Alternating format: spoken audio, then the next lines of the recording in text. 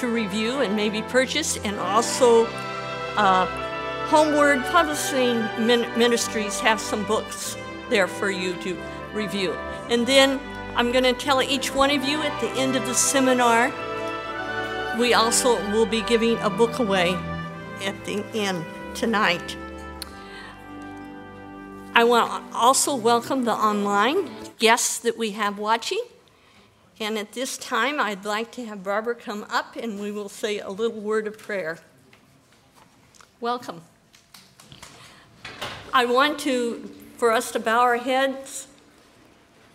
Loving Father in heaven, thank you that Barbara O'Neill can come and share with us.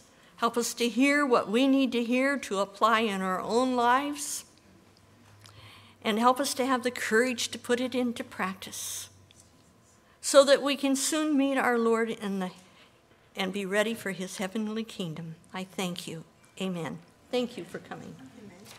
Thank you. So welcome tonight, everyone. Tonight we're going to be talking about our immune system. A lot of people say if they get a cold, it's because their immune system was low. You've heard that? Do you know it's not actually true? When you get a cold, it means you've got a strong immune system. And it was probably about 40 years ago that the Common Cold Research Unit was set up in Salisbury, England, to try to find the cure, the cause and the cure of the common cold. This person has their lights on and it's not going to turn off. Okay, someone's got their lights on. It's Toyota, yes. 7BL3040. So if anybody has a white, older Toyota, their lights are on. So the Common Cold Research Unit was set up to find the cause and the cure of the common cold.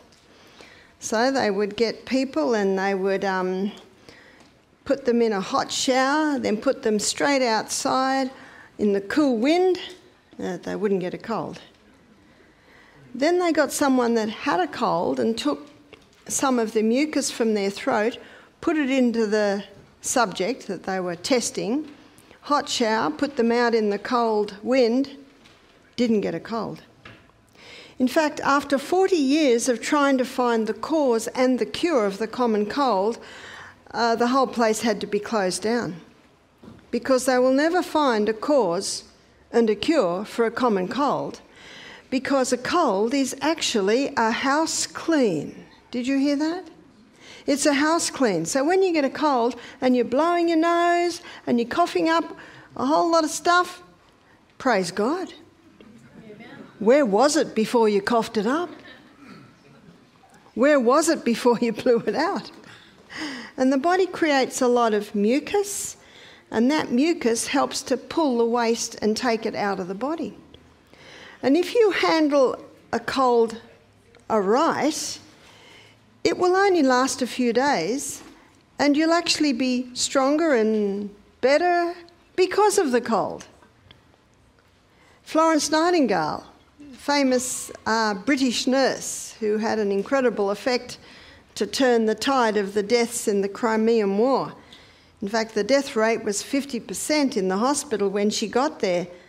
After 2 months, she got it down to 2%. What did she do? She increased the hygiene, sanitation and nutrition. And did you know that's why we don't have the childhood diseases around anymore like we used to? No, it's not vaccines. It's increasing hygiene, sanitation and nutrition. That's what turned the tide. And you can go to medical journals and you can see the graphs. I've got several books that have got the graphs in them. Ellen White, who wrote the book The Ministry of Healing, she said, "Disease is an effort of nature to free the system from conditions that arise because of a violation of the basic laws of health." So what's the basic laws of health? You've got to know what they are so you know whether you're violating them or keeping them. It's pure air. We should be breathing in fresh air. Sunshine. I hope you're getting some of this lovely sunshine for your vitamin D. Temperance, that means don't take anything into the body that will harm it. And take in moderation the good things. That's common sense. The next one's rest. Go to bed early, get a good night's sleep. Next one's exercise. It's pretty much common sense, isn't it? The next one's proper diet. Just eat a plant-based diet, not refined.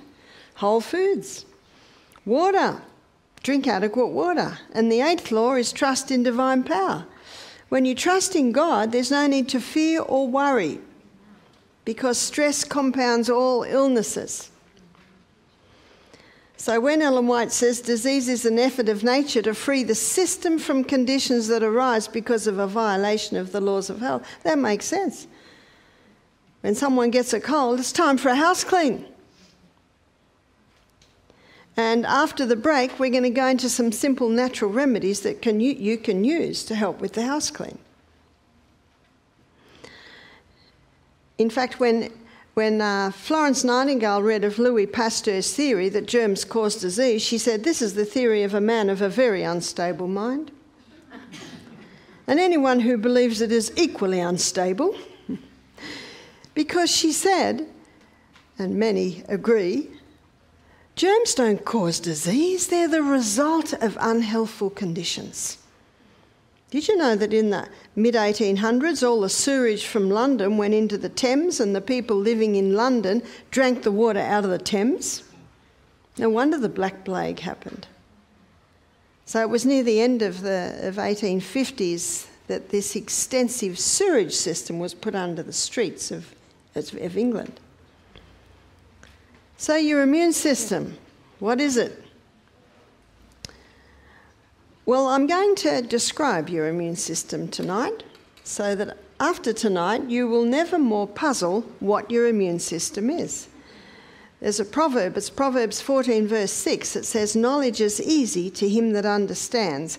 I want to give you an understanding of your immune system so you automatically have the knowledge on how to treat it, how to strengthen it, how to weaken it. And in this crisis in the world at the moment, and I believe it is not a COVID crisis, it's an economic crisis because of an overreaction, that when you realise how the body heals and what it does, there's nothing to fear. And many people are fearing today, aren't they? I was in the train in Atlanta. We were packed in like sardines, as you are in the train in Atlanta. And over the loudspeaker it says, "Please everyone observe the 2-metre distance." While we're packed in like sardines. A few people smiled. So what is your immune system? It's your defence system. It's your defence system against disease, against invaders. So let's find out where it all begins. It begins with your skin. Your skin is like a suit of armour. And if ever you break open the skin in a cut or a graze, you got to be careful of that, don't you? Because now you've exposed the internal environment to possible pathogens, microbes. So we always either stitch the skin together, is that right? Or tape the skin together. We always clean it out. A friend of mine, she's a surgeon, she said we had a guy come in who had a motorbike accident and he slid along the gravel. So he had massive grazes with little bits of gravel and dirt in there. She said we put him under general anaesthetic. We poured hydrogen peroxide, and got a scrubbing brush. Eee. Aren't you glad he was under general anaesthetic? Because they had to get that out.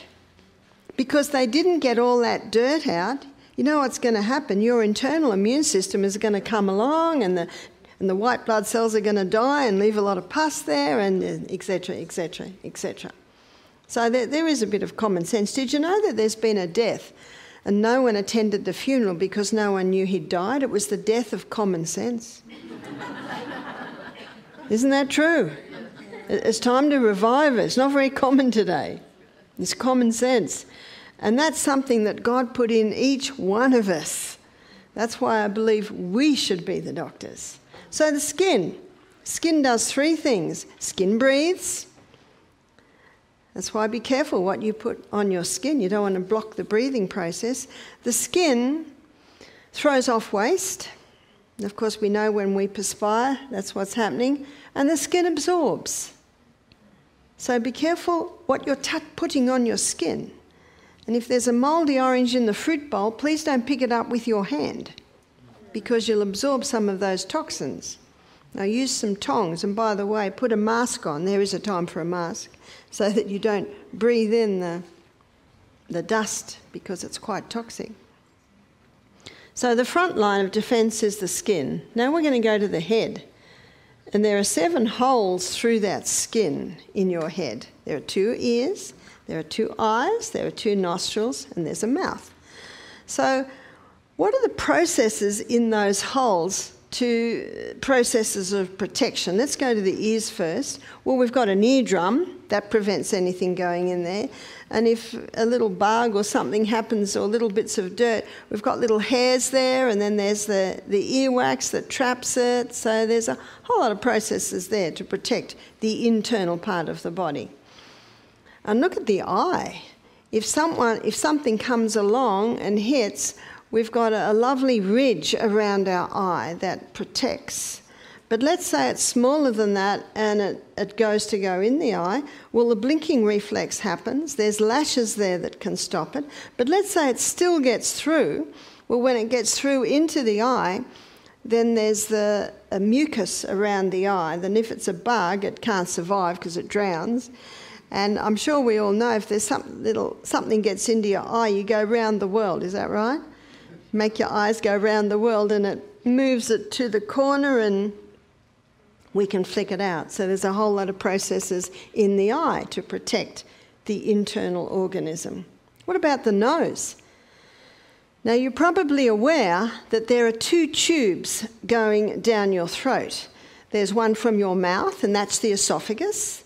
And there's one from your nose, and that's the trachea. And that goes down into your lungs, and through the esophagus goes down into your stomach. And when we swallow, it closes off the trachea and opens the esophagus. It's a fascinating process. But I think if we've been eating fast or drinking fast, sometimes when we start coughing, what do we know then? A little bit's gone down the wrong tube. Don't we say that? Oh, it went down the wrong hole. And we cough and cough and cough. It's a wonderful process, coughing. It's a process to get waste out of the lungs. So let's start by looking at the nose. The nose does 3 things. The nose purifies the air, it warms the air, and it humidifies the air. Mouth does not do that. That's why we should be abdominal breathers. Why abdominal breathers? Because your abdomen, it massages to open up the whole lungs. A lot of people are high chest breathers because of poor posture, tight clothes. We should be able to put our fist into our skirt or our pants so that our abdominal muscles which have been designed to aid in the breathing process, so we get that full quota of air. So that's what nose does. And if someone says to me, but I can't breathe through my nose. Now, you remember that 3-letter word? Why? Why can't you breathe through your nose? Well, it's because it's all stuffed up with mucus. Why? It should not be. If you've got a cold, I understand it. And aren't we glad that you can breathe through your mouth when you've got a cold? Well, usually, if someone has a lot of mucus in their nasal areas and maybe build up in sinus, it's an allergy. Because if you're breathing in something that has an allergy effect, like mould or chemicals, then the body can create a lot of mucus to trap it and protect. But also if we're eating a food that the body has an allergy to, a lot of mucus can be created. So I'm going to give you the 5 allergens. So I'll write it up on the board. So your 5 allergens, these are the most common allergic foods, which is the most common reason why a person would have, constantly a lot of mucus in that area. Peanuts. Peanuts commonly grow mould, and it's the mould that causes the allergen. If you can grow peanuts, harvest them, wash them, boil them, well, that's what they do down south, isn't it? Or dry roast them, it would probably be all right. But the problem is, I know in Australia, 75% of Australians live in the city, so all the food's grown in the country. It's harvested, it's put in the silo, you get a cold frosty morning and a hot sunny day, and it's very conducive to mould growth because the peanuts grow in the ground. Also, dairy. Some people who grew up on dairy farms and their grandparents were dairy farmers and their great-great-grandparents, etc., those people can handle dairy usually because genetically it's in their genes and they're used to it, but it has to be the raw organic. In fact, the cow's milk in the supermarket, if you were to give that to a newborn baby cow, that cow would die because of the change they've done to the cow's milk. So that's a common allergen. Also, the hybridised wheat. We touched on that a little bit yesterday, and we're going to be looking at it again in the acid-alkaline presentation. But this hybridisation, putting the wheat through intensive crossbreeding, remember I said it was rushed through no safety studies. And it changed the starch structure, which we looked at yesterday, but it also changed the gluten or the protein structure. Very difficult to digest, so often gets an allergy response. Also, I found maybe in about 30% of people who come to our retreats, oats have an allergy. Some people can handle oats, some people can't.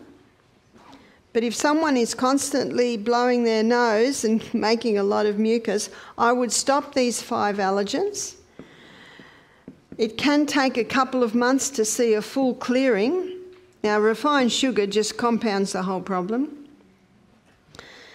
So if someone's an oat lover and they decide to stop all this to clear up their eustachian tubes, and after, say, 3 months all is clear, they can try the oats, because that's probably the least allergen. So they're the 5 known allergens. They're one of the main reasons why people have a lot of excess mucus there. And I've had people say to me, I can't believe I can breathe. And my energy levels, a lot of people suffer with these ailments not realising that there is no need. Because a lot of people say, yeah, but oats are good, yeah, but wheat's great, peanuts high in protein. But it's looking behind the scenes and looking at why they could be causing that allergen response. So that's one of the main reasons people have too much mucus in that area. The nasal passage is a very interesting area inside the nose. It's got like little half caves all around it. So if we breathe in something that has a little bit of dust on it, then it's a little heavier, so it shoots, ricochets all around the little cave areas to drop off the foreign object, which means now the air's light and it can go down to our lungs. Mouth does not do that. That's why it's important to be a nose breather. Now, when it comes down into our trachea and into our lungs, there are little hairs there, so if a foreign object did escape through the nasal passages, but if it goes in through the mouth, you're more likely to get a problem down there because you haven't got that cleansing action that the nasal passages have. Well, if it gets down into the lungs, there's little hairs there, there's mucus there that can trap it, and often the person will cough. Coughing's a wonderful process. It brings that foreign object up. So we've looked at ears and we've looked at eyes and we've looked at the nasal passages. Now we're going to look at the mouth. And the mouth has a tube called the esophagus that goes down through a little valve just here. It's like a muscle called the cardiac sphincter that opens into the stomach, and that's where the food goes. Now let's just say someone has a slice of bread. They get a sandwich at a sandwich bar, I think that's what you call it, and the person that is making the sandwich, they had just gone out the back and patted the dog. Okay, so they've got something on their hands that happens to get into your sandwich and you can't see it because they're microorganisms. And then you eat that sandwich and a bit of bacteria had started to grow and you don't even realise it and you swallow it down into your stomach. Well, there's a wonderful frontline defence system there, which is a strong part of your immune system, and you might be surprised to know that it's your hydrochloric acid. Hydrochloric acid is very strong. And hydrochloric acid, if you put one drop on your skin, it would burn your skin. But God designed the stomach with these big folds. And these folds are lined with glands. And 2/3 of those glands are mucus. Mucus is 99% water. So that's a thick mucosa wall lining the stomach to protect it from the hydrochloric acid. And so these little glands in here, they're called the parietal glands. They release hydrochloric acid, that's its short name, and pepsinogen. And hydrochloric acid and pepsinogen, when they unite, they release pepsin. And pepsin is the enzyme that breaks down protein. So that's what most people know hydrochloric acid for, is to help break your food down, especially your protein. But what a lot of people don't realise is that hydrochloric acid is antibacterial. So if that bit of bacteria is in your sandwich and it gets into your stomach, your hydrochloric acid's designed to kill it. It's also antifungal. I have never met anyone with too much hydrochloric acid, too much acid in their stomach. And if someone says to me, "Oh, I've got too much acid in my stomach," I said, "Well, that's fantastic. You'll break your food down really well." But by the way, how do you know you've got too much acid? Well, it hurts. Well, why does it hurt? Is it because the person's dehydrated and they don't have that thick mucosa wall? And then someone would say, "Well, it keeps coming up." Well, the problem's not the acid. It's supposed to be acid. The problem's the little gate there.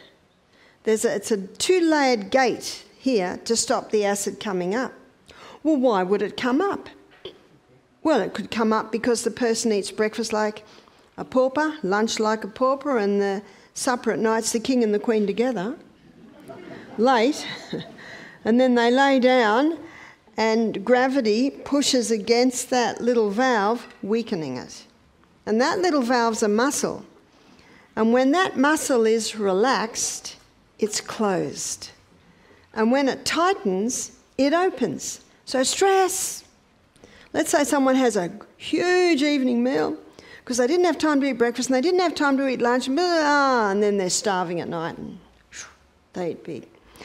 And then they decide to watch a horror movie or something, and someone's going to come out the door, whatever. Can you see the stress? And they're lying down and... Now, this isn't the odd time this might happen. This is day after day after day after night after night after night after night. And then the acid starts to come up. I met one lady, her whole esophagus was ulcerated.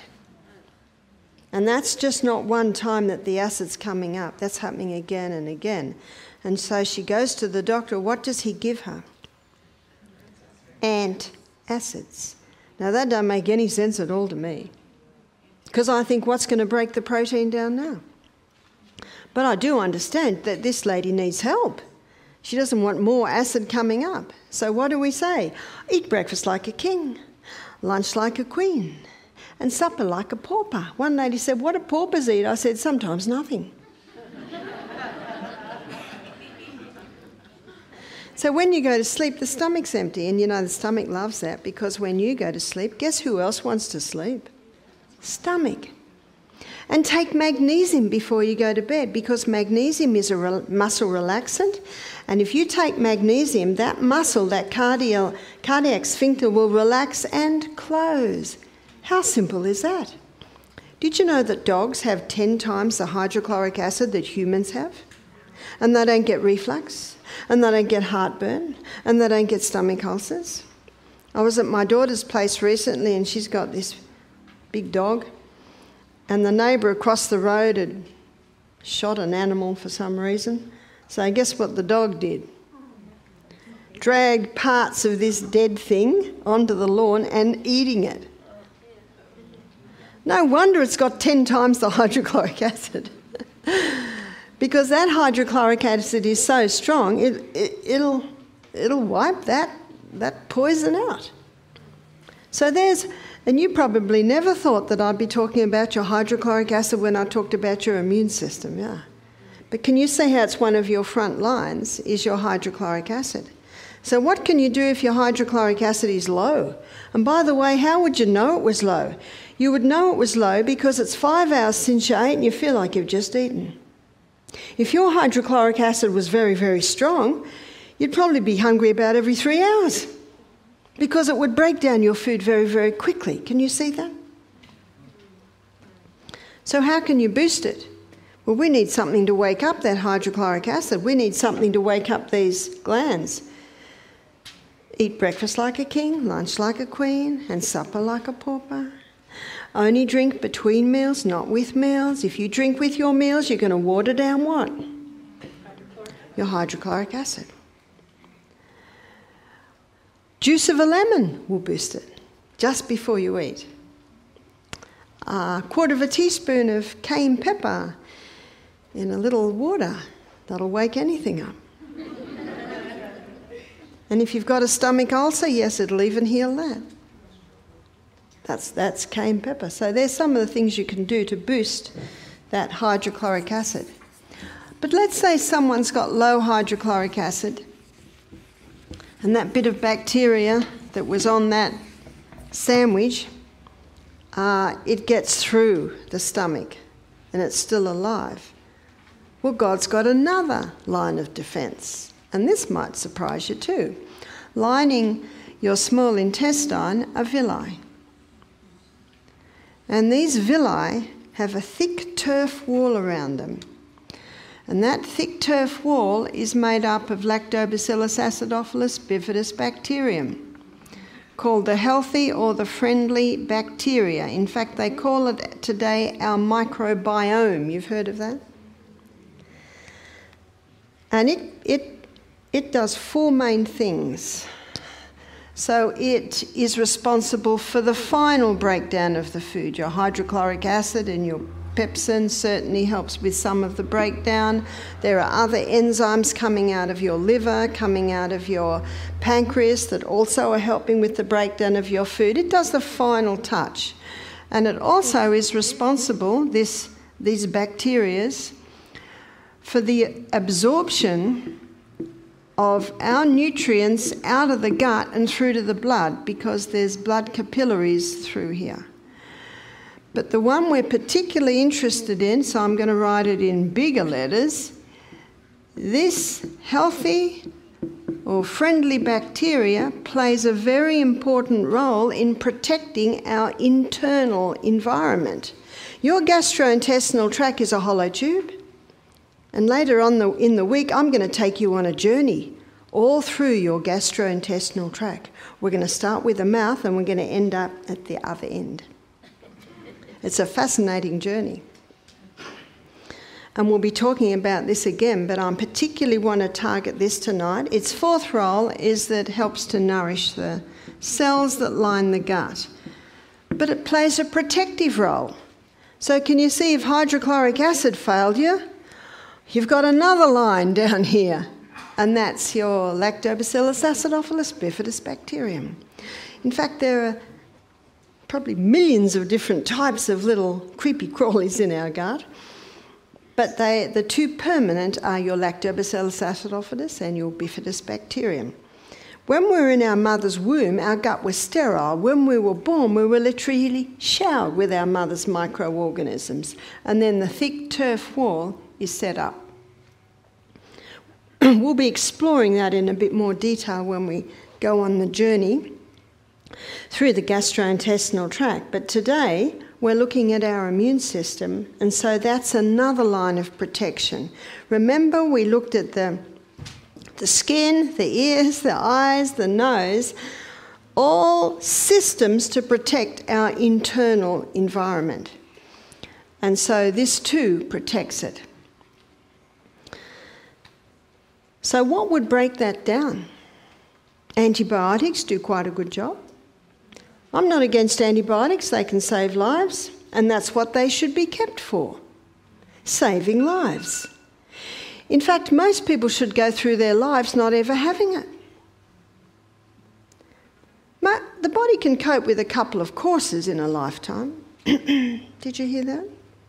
A couple of courses in a lifetime. In our second presentation tonight, we're going to be looking at natural remedies, and I'm going to be showing you some very powerful natural antibiotics that do not kill off your good bacteria. One writer said taking an antibiotic is like dropping an atomic bomb in the gut. What did the atomic bomb do? It killed the good and the bad alike. That's what antibiotics do. One lady told me that her little daughter had 22 courses in the first year of life. Ooh, that hurt. The girl was 15 now. Was she well? Not at all. Not at all. You'll find in most countries that they traditionally always had some form of cultured food. So in Europe it was sauerkraut. In Japan it was miso, tofu. In Asia it's kamchu and miso. So you'll find in just about every country traditionally they always had a cultured food. And those cultured foods, and your yogurts, your kefirs too, they help to maintain your healthy bacteria. What also can kill the bacteria is long-term painkiller use. Also, statin drugs are able to knock that off. Refined sugar, this one here, it also can knock it off. So what happens then? You've got parts of your protection has gone. So let's say that bacteria that came in on the sandwich because the lady had patted the dog before she made your sandwich, let's say it got through hydrochloric acid, it got through the front line, the front line of soldiers, and then, oh no, we've got a gap in here, and in it goes, and now it's in the blood. But there's another line of defence in the blood, and that's our white blood cells.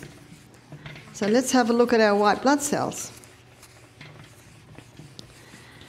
So our white blood cells are our internal army. And I don't want to lose you here, but remember I'm speaking about you. So we have 5 different types of white blood cells. One is the neutrophils. And the neutrophils, they're the white blood cells that take up about 65% of the white blood cells. Then we've got monocytes. And we've got lymphocytes. These are the white blood cells that are made in the lymph nodes. And we've also got basophils. Just in case you think I'm talking in another language, this is English. Eosinophils. So God has given us quite an extensive immune system, isn't that right? So let's have a look at what these do. These take up 3%. These take up 2%. So then we've got 20% here. I think that's 10. Is my maths right? 6, 7, 8. Yeah. My husband would be proud of me. He's my mathematician.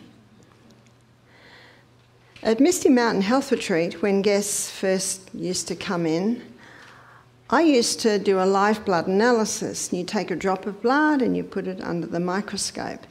And you see lots of little red blood cells. And we do a dark field condenser which lights up the white blood cells. So here's the neutrophils. They're about that big, and they've got a few little centres in them. That's your neutrophil. So your monocytes, as the name implies, they're a white blood cell that just has one centre. And then the lymphocytes, they're like a hazy, very hazy. They've got a little hazy section around there and a little dot there. And your basophils, I don't have a bright yellow here, but I'm going to do them red. They light up. They light up, and the eosinophils, they also light up. So they're very bright. Now the eosinophils have lots of little moving things around in them. These has a couple of centres. And they are histamine granules. So when I look at a blood slide, we move around and we look at about how many of the white blood cells they have. And if a person has a cold, we'll see a lot of white blood cells. Which means when a person gets a cold, what's their immune system like? No? So your immune system is high because it's busy. And remember, the cold is a house clean, so if there's a little bit of debris in the lungs, the white blood cells are going to go there and they're going to help to clean that up, and then you'll cough up yellow lumps, is that right? Do you know what those yellow lumps are? Dead white blood cells doing their job. My sister is a senior science teacher, and whenever she teaches the immune system, she stops, she looks at her students and says, see, the body's been designed to heal itself. In fact, it's an amazing immune system. And right at this moment, in 2021 and 2020, medical profession, nurses, doctors, naturopaths, they agreed on one thing. You know what that was? The best thing we can do is boost our immune system. Is that right? Because it can do it. It's actually designed to do it. It's the most powerful thing on the planet to fight disease, is the immune system. So these lymphocytes are the scouts. So they're looking around if there's any bacteria or anything pathogen that needs to be dealt with, and they'll give a message to the neutrophils, and the neutrophils come and they have hydrogen peroxide in them. Did you know that? And they spurt it out, cover it, kill them, and then they die in the process. That's why, that's what creates pus, basically, is the neutrophils have just died in the process of killing off the bacteria. But sometimes when I look at a blood slide, I would see only 2 eosinophils in the whole blood slide. That's normal. Sometimes I would see 6 to 8. Sometimes I would see 15. Sometimes I have even seen about 21. Why would that be? It's because the person has an allergy to something they're eating. So if the person has, because remember these are the histamines, and if someone has an allergy response, what are you given? Antihistamines. So when there's an allergy response, there's a rise in the eosinophils. So if someone has 5 to 6 eosinophils in the slide, then I know that they have a sensitivity to dairy and wheat. That's the most common. If they have 10, 12 eosinophils, I know they have an intolerance. And if they have 21 eosinophils, I know that they are celiac. And I start to ask them, and as soon as I ask them, their response tells me that the blood side has confirmed it. Because if a person has an allergy to these foods, then the white blood cells come along to try and deal with them so that the person stays alive. What an incredible body that we have got. So I'm going to tell you a story about a little boy that I saw in New Zealand. And this little boy, he came with his mother, who came to see me over something, and he had a finger twice the size that it usually is. So I said to the mother, "What happened to the finger?" She said, "Oh, it's cellulitis." Well, that's not rocket science, is it? Yeah, it's inflamed. You know what cellulitis is? Inflammation of the cell. Well, we knew there was inflammation. I said, "Yeah, but something must have caused it. So you always put your detective hat on." She said, "Oh, he had a blister there, and the blister broke while he was playing with his matchbox cars in the dirt. So, see, the skin's just rubbed off, so what's happening now? The dirt's got in." So, little boy, he didn't know, he just kept playing with his cars. So by the time he went inside and the mother saw it and she washed it, we already had an incredible response there. So what you've not only got the blood sending the white blood cells, you've got something else, and it's your body's vacuum cleaner. Did you know that you have an internal vacuum cleaner? It's called the lymphatic system. And the lymphatic system sweeps away waste from the tissues. And that lymphatic system, that's a clear fluid, that was causing it to swell. And one of the reasons the swelling happens is it's almost a defence system to block off the run of the blood to go in there so it doesn't go to the whole body. But whenever you've got swelling, that causes pain. I said, what have you been doing for it? She said, "Well, I took him to the doctor and he's on his second course of antibiotics.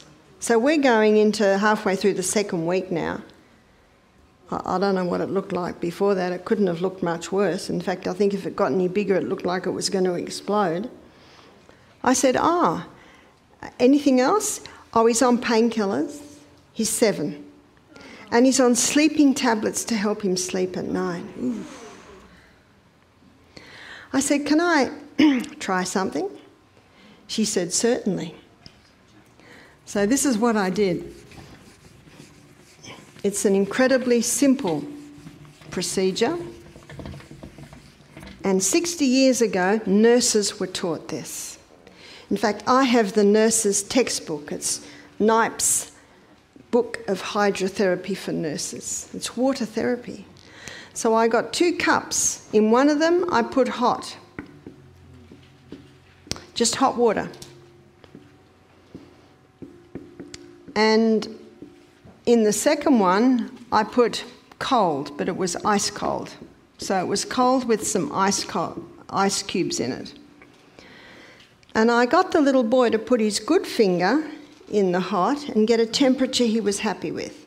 Then I got him to put his sore finger in, So you make it a little bit cooler. You've got to work with your person. And when he could just bear that, and it was really warm, the first one. Now, with hot water, the first effect is stimulation. And it takes 3 minutes to get from stimulation to a slowing down. It can be like when we get into a hot bath and we're a little bit cool. It's tingly, isn't it? We feel a tingling. That's the stimulation. But it's not long after you're in that hot bath. Some people even fall asleep. Is that right? There's a slowing down. So before it's got time to slow down, we're going to put his finger in the ice cold. And the first reaction is stimulation. But the difference is that this stimulation is a reaction, because we're warm-blooded creatures and we don't like cold, do we? So when you put that finger into cold water, there's a reaction. It's almost as if it goes, "Oh no, cold, move!" And it takes 30 seconds before there's a slowing down. So then we put it back into the hot. But before we put it back into the hot, I put a little boiling water in there. He's watching me. You've got to work with the will of a person. I said, "Put your good finger in. You happy with that?" "Yes." I said, you will be able to bear it now because your fingers had the cold. So it went back into the hot, and he could bear that 3 minutes. Before it's got time to slow down, what do? Back into the cold. And we did this 3 times. What are we doing? What's being stimulated? Blood. What's the blood got in it? White blood cells, yes. But you know what else it's got in it? It's got red blood cells. And the red blood cells have oxygen, they have nutrition, they have water, and they carry away waste. So whenever you've got an injury, the blood tends to sit or pool there. Remember when that lymphatic system came, it blocked the area? So we want to get fresh blood in, which drives the old blood out. So by the end of his second hot water going into the ice cold, a smile came to the little boy's face. What does that mean? He's getting relief. In fact, by the end of this whole process, how long does that take? Huh? Not long. 11, 12 minutes. By the time, and I could just read from his body language, just his shoulders relaxed, his whole body relaxed, he smiled. I would like to assess that he got about 60% pain relief. How long does it take for, you call it Tylenol, is that right? We have Panadol or we have Nurofen, over-the-counter pain reliefs. How long do they take to have an effect? Half hour? This is within 11 minutes, he's got 60% pain relief. You could not take the smile off his face. I was reading a book. I'm reading a book at the moment called The Gift of Pain, an incredible book. And right at the end, he talks about pleasure and pain. And he said, "Do you know what the most pleasure comes after? Pain." This little boy was experiencing pure pleasure. Pain relief. A glass of water is never so good as when you get to the top of a mountain, is that right? You worked hard to get up there. How simple is that? And then I grated a potato. Just a little bit, probably only about a teaspoon. I grated a potato.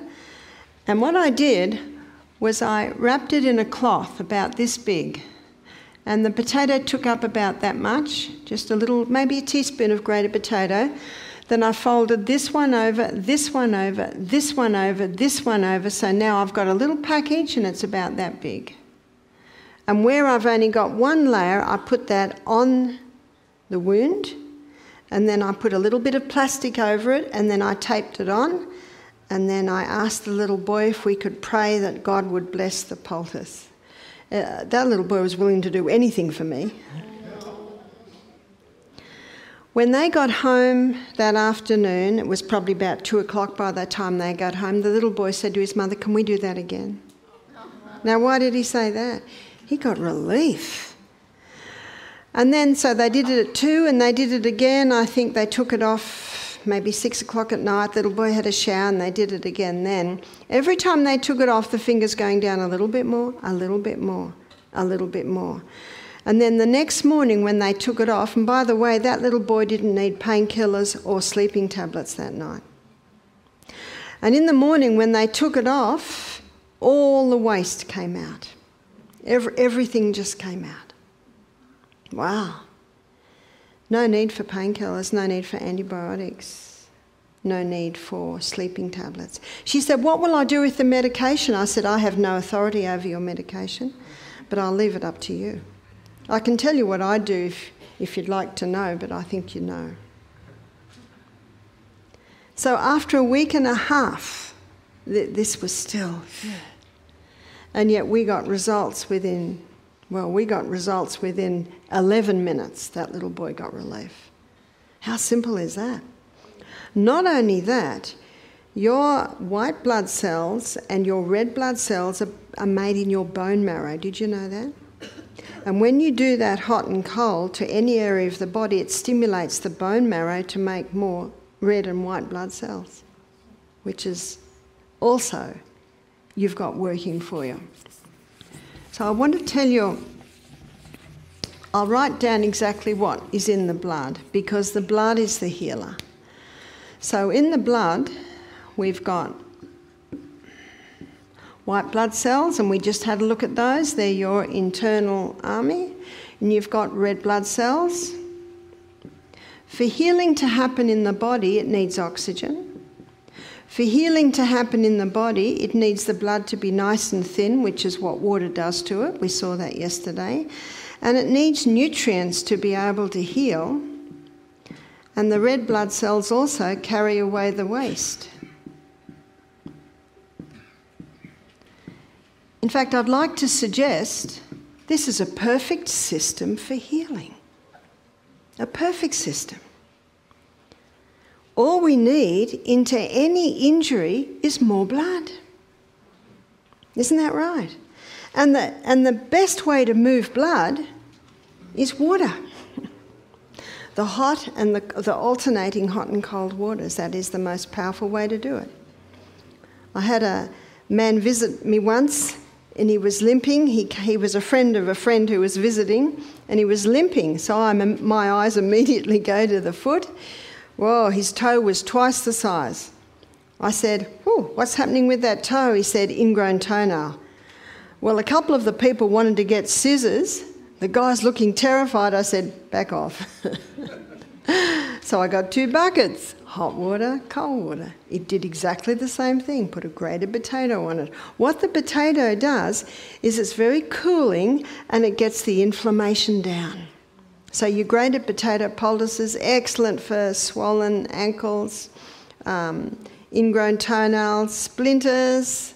I crashed on the bridge a little while ago and a splinter went up my finger. My son tried to get it out, but I couldn't bear the pain. I said, "Leave it, I'll get it out." And I put grated potato on it. And after 3 days, I looked at it, pushed it, and the splinter just popped out. This is on a bridge that's about 60 years old, so imagine how dirty all that is. The hot and colds and the poultices just keep it nice and clean. So what's the best way to boost your immune system? Make sure you're getting pure air. Make sure you're drinking adequate water. Make sure you're on a plant-based diet that's not refined, food in its natural state. But there's a special thing that you can do to give it an added boost, and that is finish every hot shower with cold. Now, this is a good time to start before you go into the winter. So the good news is you can have 10 minutes hot shower, and if you're not used to cold, you can start with 10 seconds, you can build up to 20 and then to 30, and you'll go like this, but don't worry about that. We're warm-blooded creatures and we don't like the cold, do we? So now's a good time to start. It is the best defence that you can take into the winter months against winter colds and flus. Is just that very simple, finishing with hot water. Notice I didn't say 10 seconds hot and 10 minutes cold. You can if you like. But 10 minutes hot and just that quick cold. If you finish with a quick cold, you will not chill, even on cool air. Because what cold does is it equalises the circulation and it prevents chilling. So our guests that come to the retreats, they have a steam sauna every afternoon. We have a little hut, we have a fire, that we've got this thing that heats up the water, and there are pipes that go under the seat with steam. And our guests are in there for 10, 15 minutes, as long as they can bear it. We have some cold water in there because there's only one part of the body that doesn't like getting cold, and that's the brain. So just keep the head cool. Do you know what we're creating? A fever. Who designed fevers? God designed fevers, and he designed fevers for a purpose. And then after 10 minutes in the steam, they go out and they dive in the mountain streams. Very nice. It's so nice when you are so hot. You're so hot that it's just a lovely relief. And then back into the hot sauna, and we usually do that 3 times. If I do a live blood analysis on someone and their white blood cell count is quite low, by the time they leave, it's up because of those alternating hot and colds. So let me tell you about a fever, because a fever is very misunderstood. So 3 things to remember with a fever. Number 1, fever is your friend. Why is it your friend? Because when the body's temperature goes up, let's say the body's temperature goes up to, well, I know Celsius, would that be 40? That would be 98 or something for Fahrenheit. Would you consider that a fever? What would be a fever temperature? 100? 100, yeah, I think 100 is about 42, I think, Celsius. Yeah, that's a fever. And there's only one part of the body that doesn't like getting hot, and that's the brain. And the only time a person may convulse is if they're dehydrated. So the second thing to remember is water puts the fire out. Water inside and water outside. But what if someone can't drink? Give them ice cubes to suck on. But you've got to somehow get that water in. And if they're vomiting and can't even suck on that, there's another way to put water in, and that's an enema. And you can put 2 cups of water in that way, like that. That's quicker than any drip. And I've seen people that have been very dehydrated. You do a 2-cup enema, nothing comes out because the body goes whoosh. It's the quickest way to do it. And you can put water on the outside. So there are a few things you can do, not to stop the fever, but just get it down. Like if someone's 100, you want to bring them down to about a 96, yeah? So they're a bit more comfortable.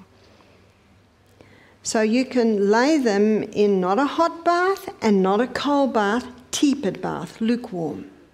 And if someone's got a high temp and you put them in a tepid bath, that water gets hotter because that water is pulling the heat out. And keep the cool on the head. Or you can give them a hot foot bath. You find when someone's got a fever, often their feet are cold. So you put their feet in hot water and it pulls the heat down into the water, and put cool on their head. Sometimes that'll take the edge off.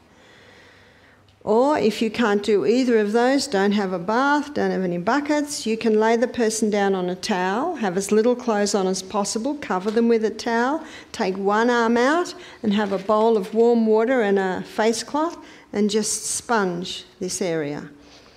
Not totally wrung out, so you're leaving a bit of water on there, and the water will pull the heat out, then dry it, and you'll find just that will take that temperature down a bit. Then do the other arm. Then dry it, then do the torso, then dry that, then do one leg and then the other leg and then turn them over. You can do this often on a little child who might not like the more drastic measures. And then by the time you've done that, often the temperature comes down a little bit. And if it comes up again in 2 hours, just do it again. Because remember, when all the rubbish is burnt up, the fire will go out. When rubbish gone, or I'll be American here and say trash, is that right? When trash gone, then the fire will go out. Fire goes. So that's what you've got to remember. The fever is a wonderful thing. It has a purpose. When the fever's up at 100, healing can accelerate almost 400 times. Blood circulation accelerates. So it's a wonderful process. And all through Europe, in sanitarians, wellness centres, fevers have been used for centuries to boost the healing response in the body. It's also, fever baths are often given to cancer patients to boost the healing in the body. So fever is nothing to fear.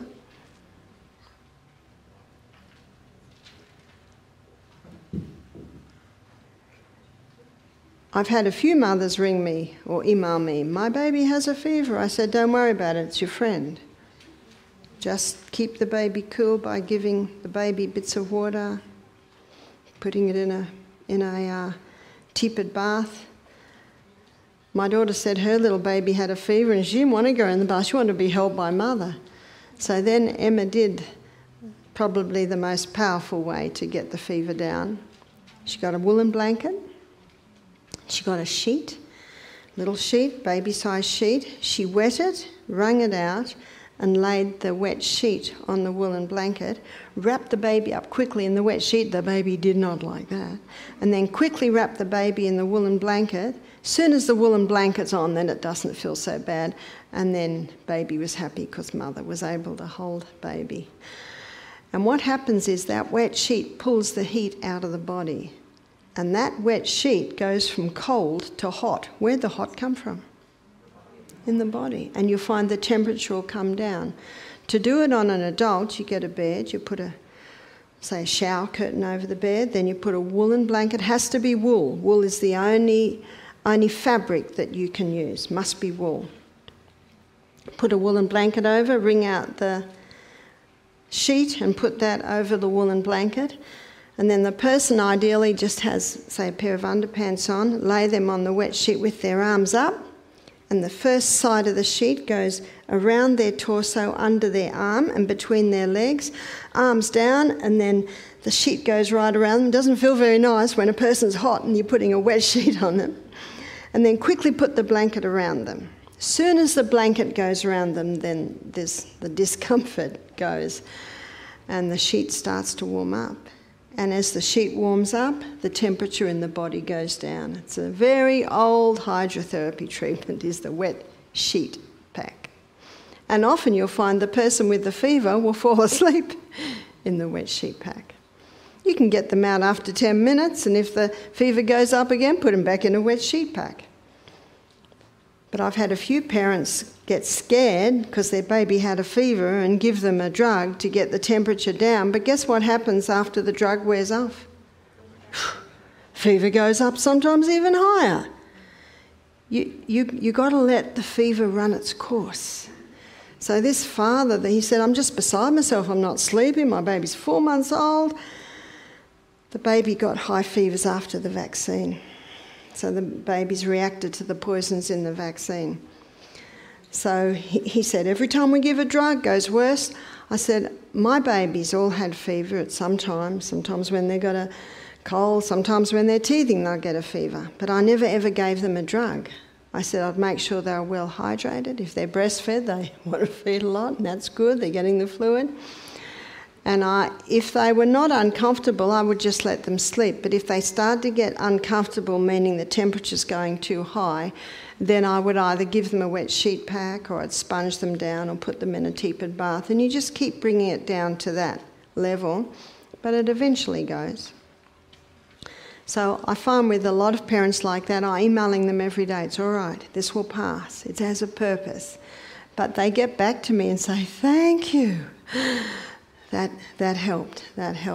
And so this father that had been dealing with this fever, drug, temperature goes down, comes back even higher. When he stopped doing that and started to keep the baby a bit cool when the baby got too hot and well hydrated, the next day the fever was gone because he let it run its course.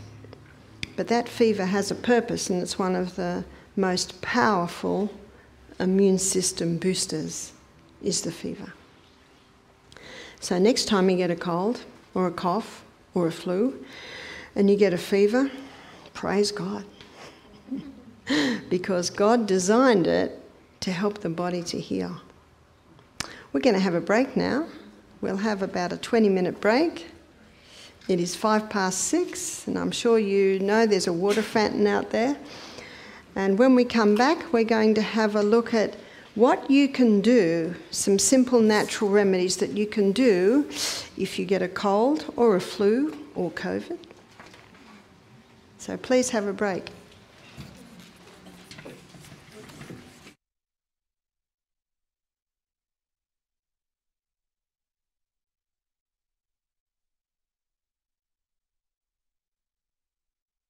Welcome back, everyone.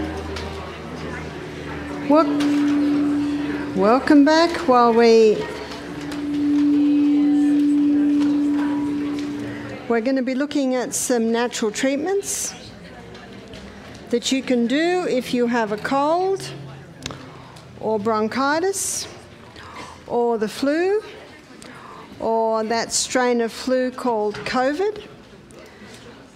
So, what can we do if we get a cold?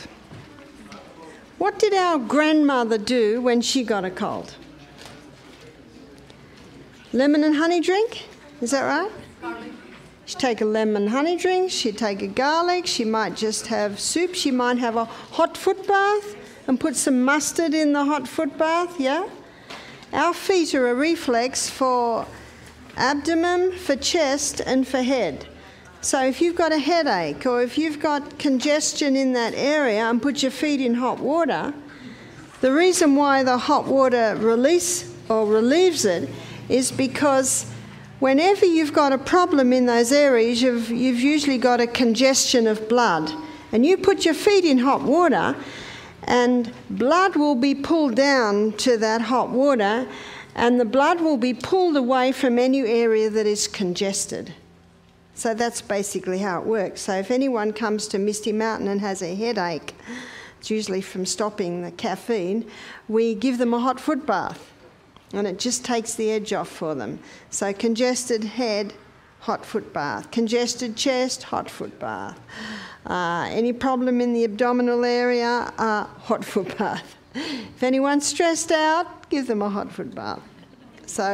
And as we just looked at, it can also take the edge off a fever. But I'm going to give you the recipe for something called the flu bomb. In fact, nowadays we could just about call it the COVID bomb, couldn't we? So whenever I talk about a flu, I'm also referring to COVID. Please remember that the figures tell us that 98.8% of people that get COVID recover. So it really is nothing to fear. And the figures show that only 2% of people that get COVID get it serious. Now that's what the figures say, serious. That's not even deadly. And if you have a look at deaths worldwide, 2021, 2020, there are no more deaths than they were worldwide in 2015. So if someone says to me, how can I protect myself from the COVID? I say, stop watching the news.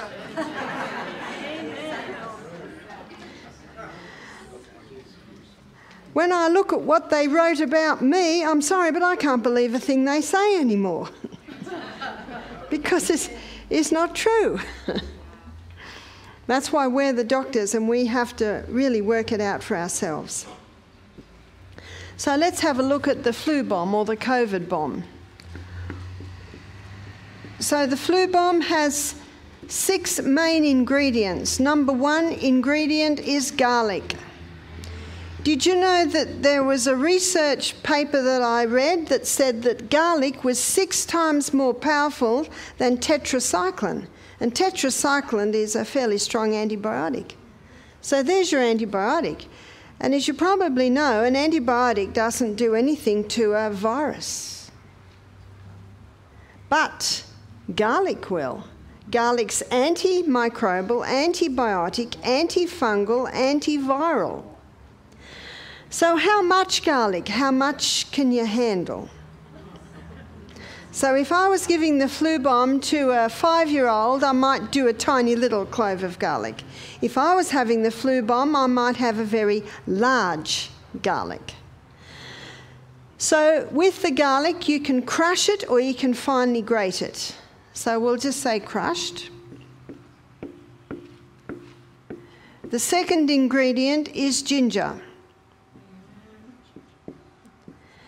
Now there is an amount with ginger, it's about 1/4 teaspoon. And that is usually finely grated.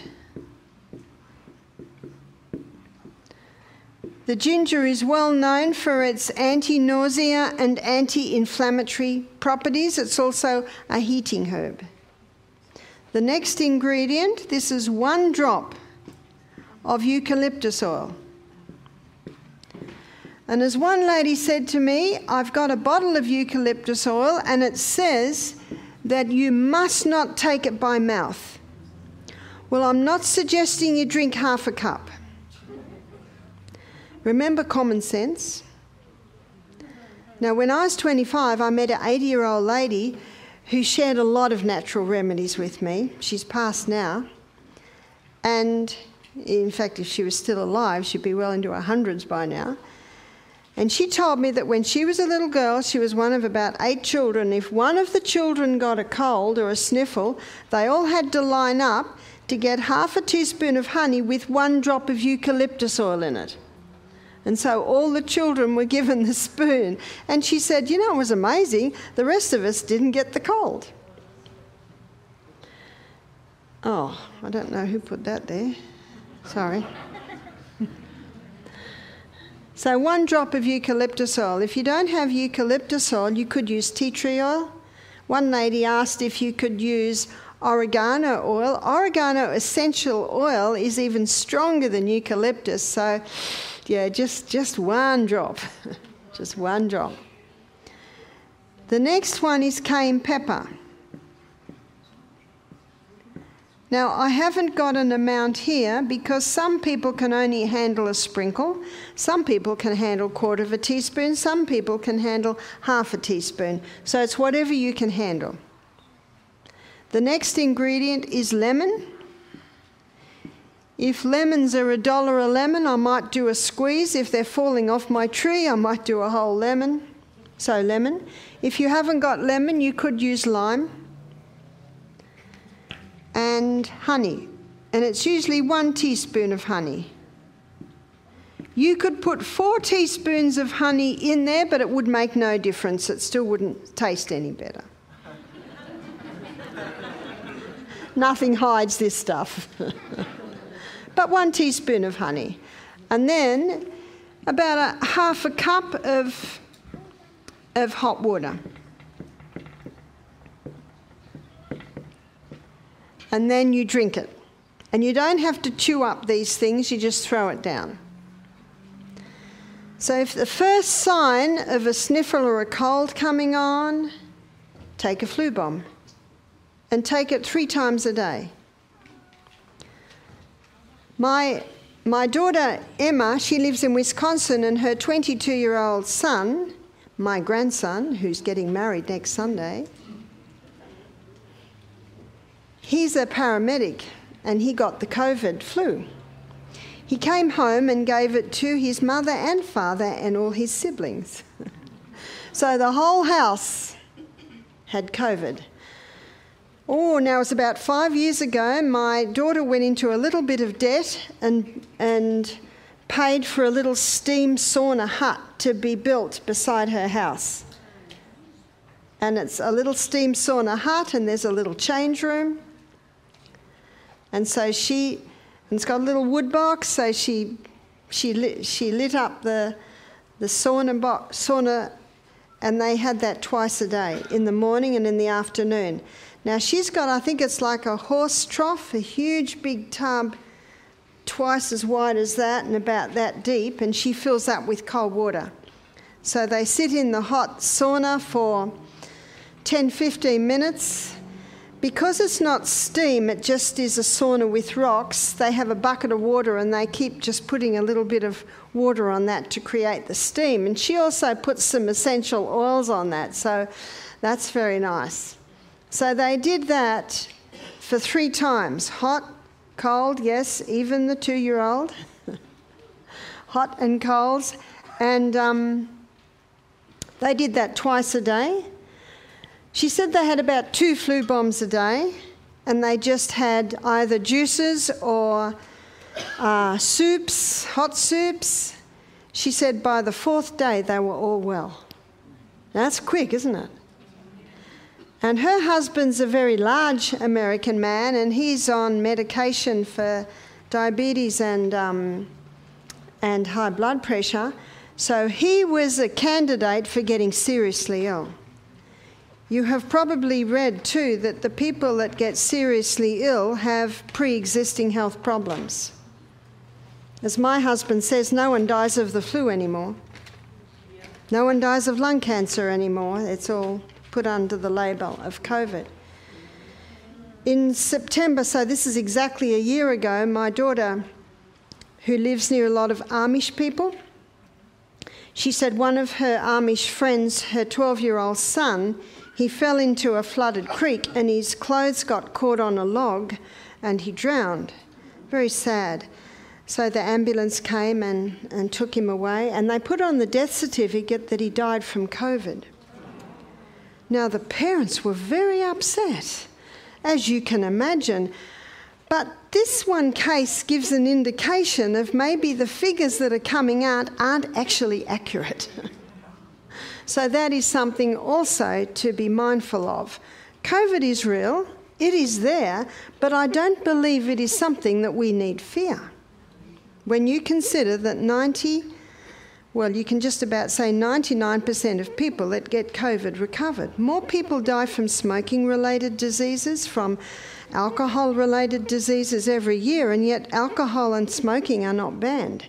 So please consider these things when you consider COVID at the moment. I am so glad to be in Idaho. I just went into a shop this afternoon, and I didn't have to wear a mask. I said to my husband, I'm in Idaho, there's no lockdowns there, no mask. He said, can we move there? I hear there are a lot of people trying to move here, so I hear that land prices have risen up, and I think a similar thing is happening in Florida. Do you know what's interesting?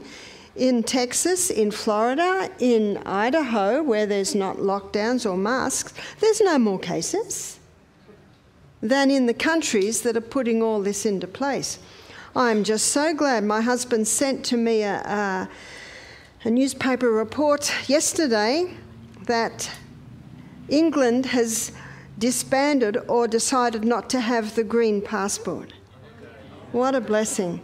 My husband said that some of the backbenchers rose up and protested. So that is a relief, because it really defies reason. When you consider that if everyone handled it this way, they would recover quickly. Now, most people that get a cold or a flu, they don't go rushing to hospital, do they? They usually just handle it at home. But they are rushing to hospital now, is that right? So you see, they're seeing more cases only because people are afraid. And God said in 2 Timothy 1 verse 7, he said, I've not given you the spirit of fear, but of power, of love, and of a sound mind. And that's what I wanted to do in this evening's presentations, by beginning with the immune system, and hopefully I've convinced you that you have a powerful immune system, that you have an inbuilt ability to heal itself, and the body will heal itself. Here's the little 2-letter word: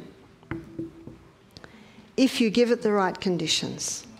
And so when the body gets a cold, do you remember what it is? It's a house clean.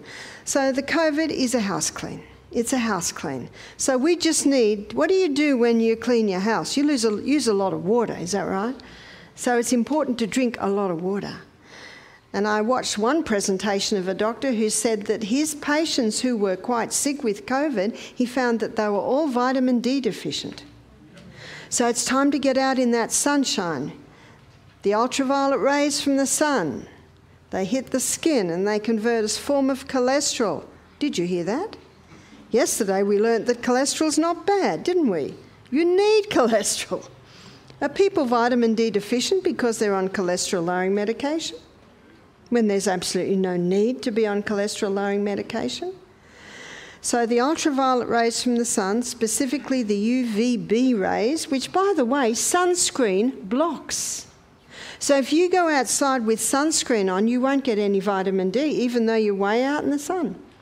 So last week when I was in Mexico, I had to stay there for 2 weeks. It's the only way that I was able to come into the US. And so what I did every day is I went and laid in the sun, and I didn't take sunscreen, I took my watch. 15 minutes front, 15 minutes back, into the pool, and back under the umbrella. And I think you can see it a little bit, I have quite a nice tan. And that's a UVB tan. And the UVB tan, it will last a long time. And it is UVB rays that convert the cholesterol into vitamin D. So there are a few requirements to get your vitamin D. One is that you get out there. And if you've got, I heard someone call it recently, milky skin like me, well, I'm hoping I'm a little bit more olive now, you've got to be a little bit more careful. If I laid out in that sun for an hour, I would be bright red and burnt. I have now damaged my skin and I cannot go out into the sun. And a few days later, what's going to happen? It's going to all peel off. Does this sound like common sense again? That's not very common today. So when you go out into the sun, please take your watch. Please don't fall asleep. And time yourself. And now that my skin is quite olive, I could probably go out there for an hour and not be burnt because my skin is quite olive now. And I haven't had a blood test for I don't know how many years, many years, but I endeavour to say that my vitamin D levels will be quite good. If you wash your body with soap and then go and lay in the sun, you won't get any vitamin D because you need to allow the oils to develop on your skin, and that'll take a couple of hours. And then if you lie out in the sun, if I laid out in the sun and got very hot, so I just dived in the pool.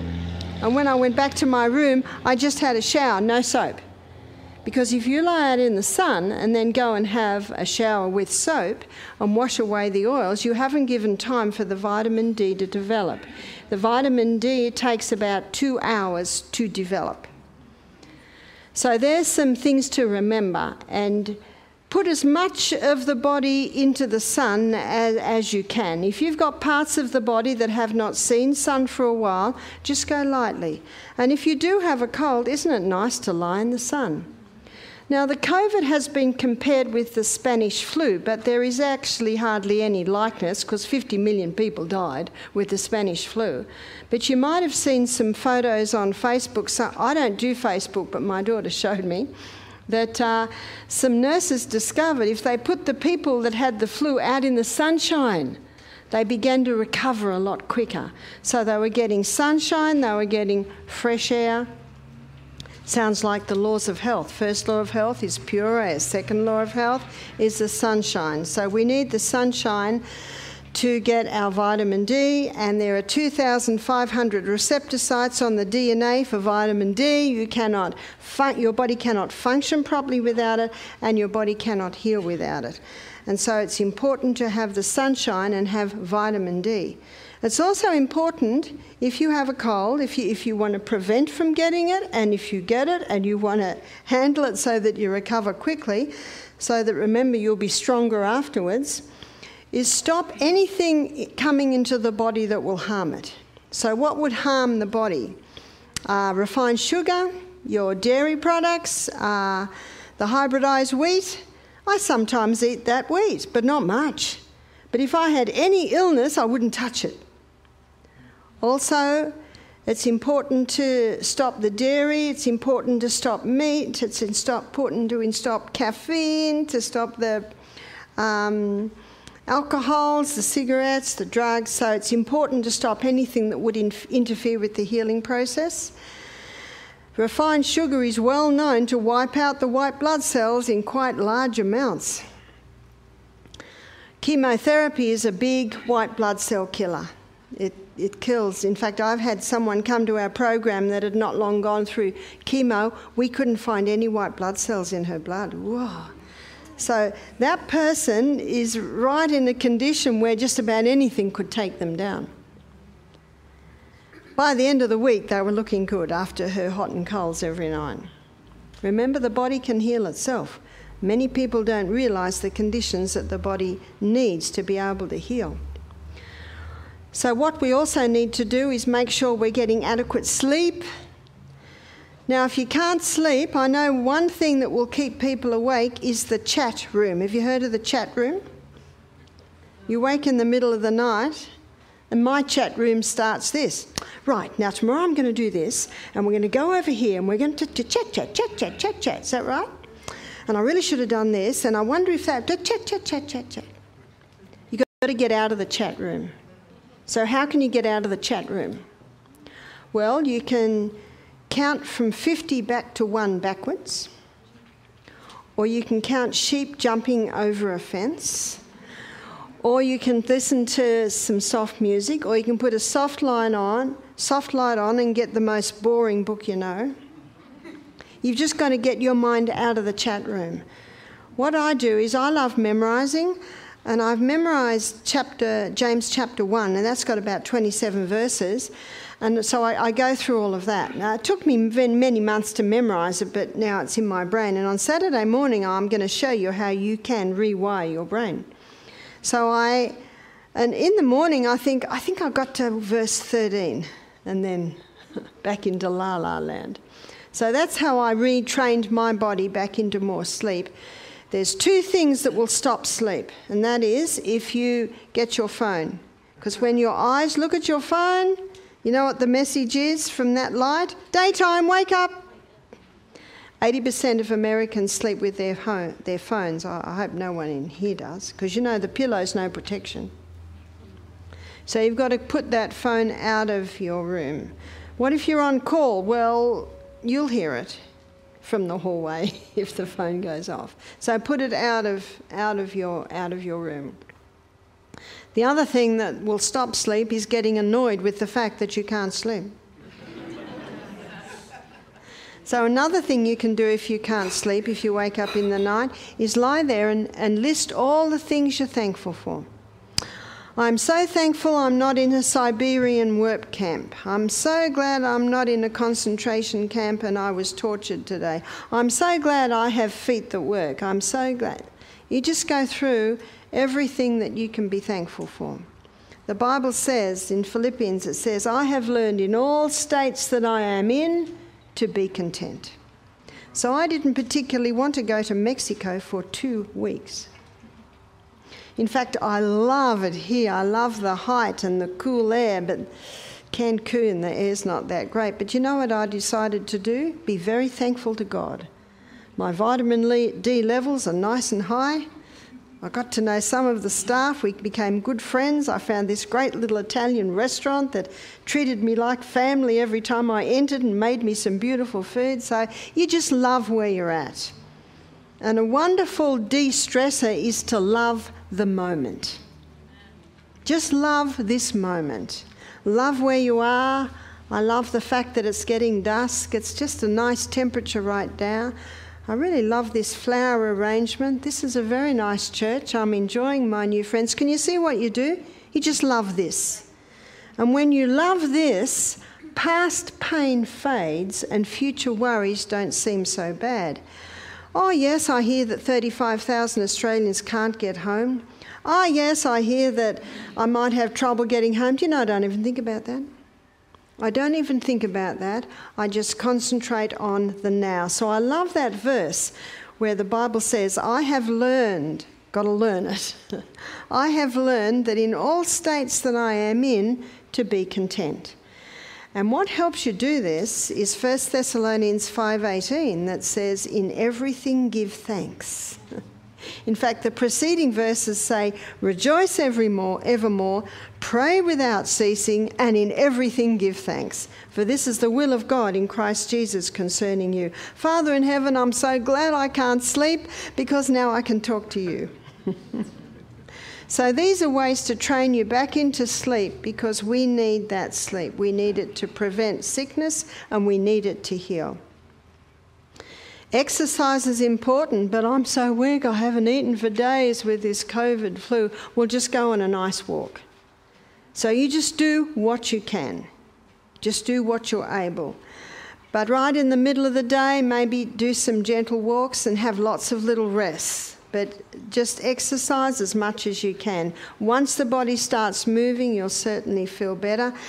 And your lungs will get more oxygen, and oxygen's the most vital element needed for life. What do you eat when you're sick? What do you eat when you've got a cold or a flu or COVID? You don't need to eat very much at all. In fact, if you don't eat anything, that's perfectly fine. Because it takes 1,200 calories to digest a meal, and if you're not digesting a meal, all of those calories, that energy, can go to other parts of the body to actually start repairing and rebuilding and cleansing, because remember, you're going through a cleanse when you have the cold or a flu or a COVID flu. So just eat lightly. You might just have some fruit. If you've got a juicer, you might make yourself some vegetable juices. You might just cook some hot soup. So just go lightly. A lady contacted me and she said, my little boy is not well, he's got a fever, he's coughing, he's not eating. I said, fantastic. The fever will get him better real quick. And he's sleeping all day. I said, praise God. Can you see that little body knows what to do? He'll eat again. The fever will go. He'll start running around again. And after he'd been through a whole week of that, she said, oh, he's starting to eat now. But you know what this mother said to me halfway through it? Barbara, I'm going to go to the gastroenterologist because I think he's got pancreatitis. I said, where'd you get that one from? Pancreatitis? Wow. He's only 7. How often does he get the pain? Oh, just now and then. I said, you know what that little boy needs to see when you walk in the room? Not a frown. Because if a child sees a frown, you know what he thinks? This must be really bad. When you walk in, smile. Even if you're terribly worried, you can smile. You can even smile while you're crying. Try it. Just smile. Just smile. Do you know what was interesting? She cancelled the gastroenterologist appointment. Now, I know you have to be cautious. If the child's in a lot of pain, certainly go and check them out. Certainly do that. If you're at all concerned, yes, check them out. And when you realise there's not a great problem and the doctor wants to give the child some drugs, you know what you say? You take the script and you say, thank you so much for your advice. I'm going to seriously consider this. You go home and you give him a poultice. But you always watch that the body's responding. So I knew that I could say that to this mother. She'd already taken the child to 3 doctors, and the 3 doctors had already said there's nothing wrong with the child. So that's why I knew that I think the mother had to calm down. The mother had to calm down. If your child's screaming with pain, please take him and have him checked out. Absolutely. But sometimes the child will feed off the mother. That's why mother, even if you're terribly concerned, smile. Smile like an idiot. The child will, even if you walk out of the room and then just cry and then come back in and smile again. That's what you got to do, because that settles the child. It will settle the child. So it's very important, the emotional and mental aspect of disease. So whatever happens, thank God. Say, Father, thank you so much that this is happening to me. I know there's a purpose and I know I'll be stronger for it, and I know that I'm going to learn a lot of things through this. So what can a person do if they have a bad cough?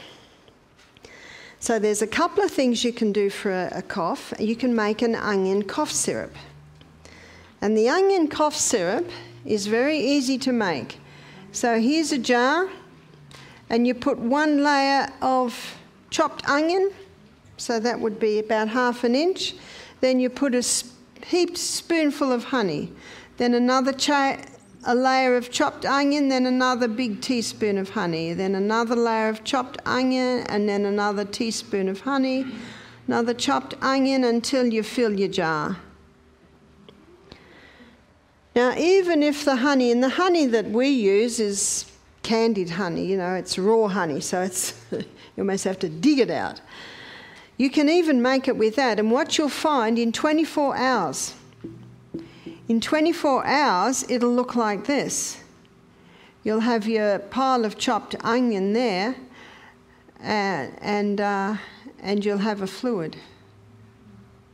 And what you do is you strain the onion out, and so you'll be then left with maybe about a third of a jar of onion syrup. Maybe a bit more, depends. There's your onion syrup. So how do you take that? You take a teaspoon 3 times a day. For a little 10-year-old, might be half a teaspoon 3 times a day. Tastes very nice. It'll keep almost indefinitely in the fridge. So there's your onion syrup. And there's something else that you can do with onion, and this is particularly good. By the way, if someone's coughing in the night, one of the best things is a pinch of Celtic salt and a glass of water. And then you might give them the onion syrup, but always try the salt and the water first. But you can get 1 onion and you can chop it up into little squares and divide it into 2. And then you get a cloth. So every time you get a sheet that's starting to wear out, tear it up into cloths for your poultice box. And you'll put chopped onion about that much. So this is lots of chopped onion in little squares. And then you put the foot on top of that. And then you pull the cloth around and then put that in a plastic bag. And then you twist it round the ankle and put a sock on. The plastic bag will just stop the onion juice going everywhere and keep it from chilling, which the air on the wet could chill. And then you go to bed. How easy is that? I was with my daughter a few years ago, and her little 3-year-old was coughing, had a bad cough. She gave him a hot foot bath, and that settled him down a little bit and wrapped him up and put him to bed. And he coughed, and he coughed, and he coughed.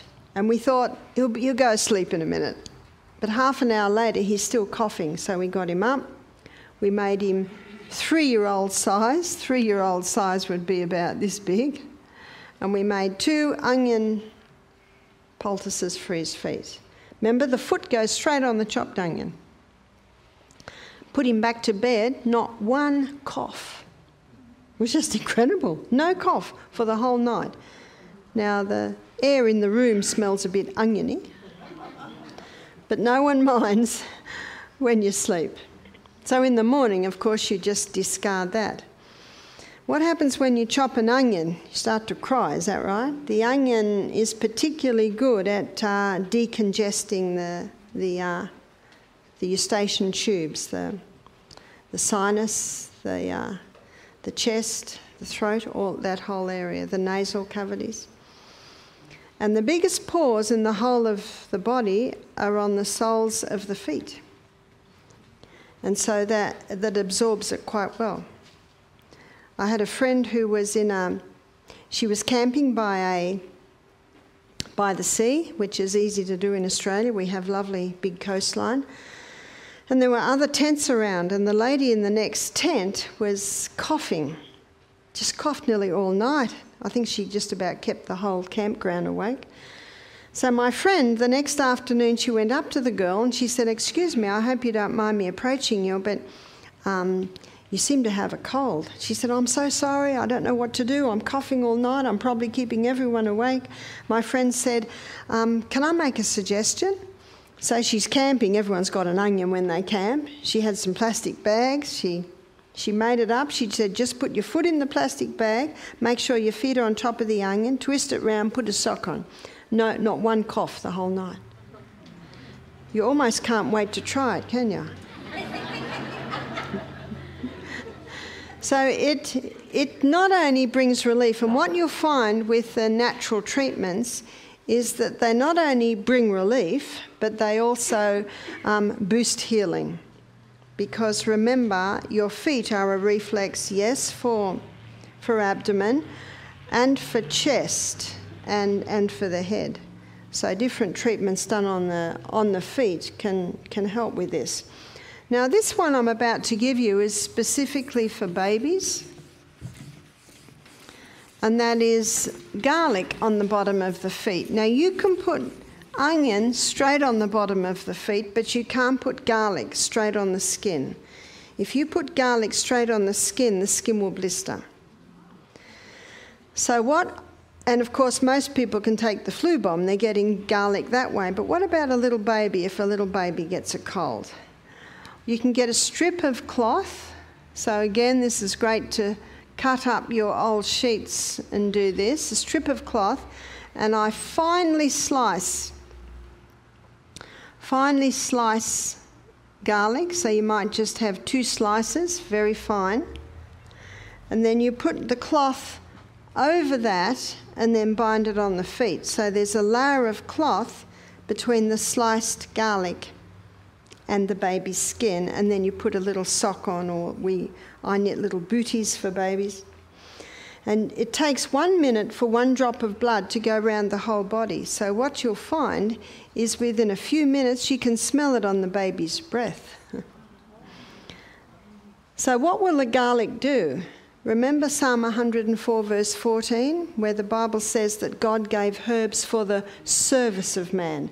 So those herbs are there to serve you. And remember, the action of the garlic is antibiotic, antifungal, antimicrobial.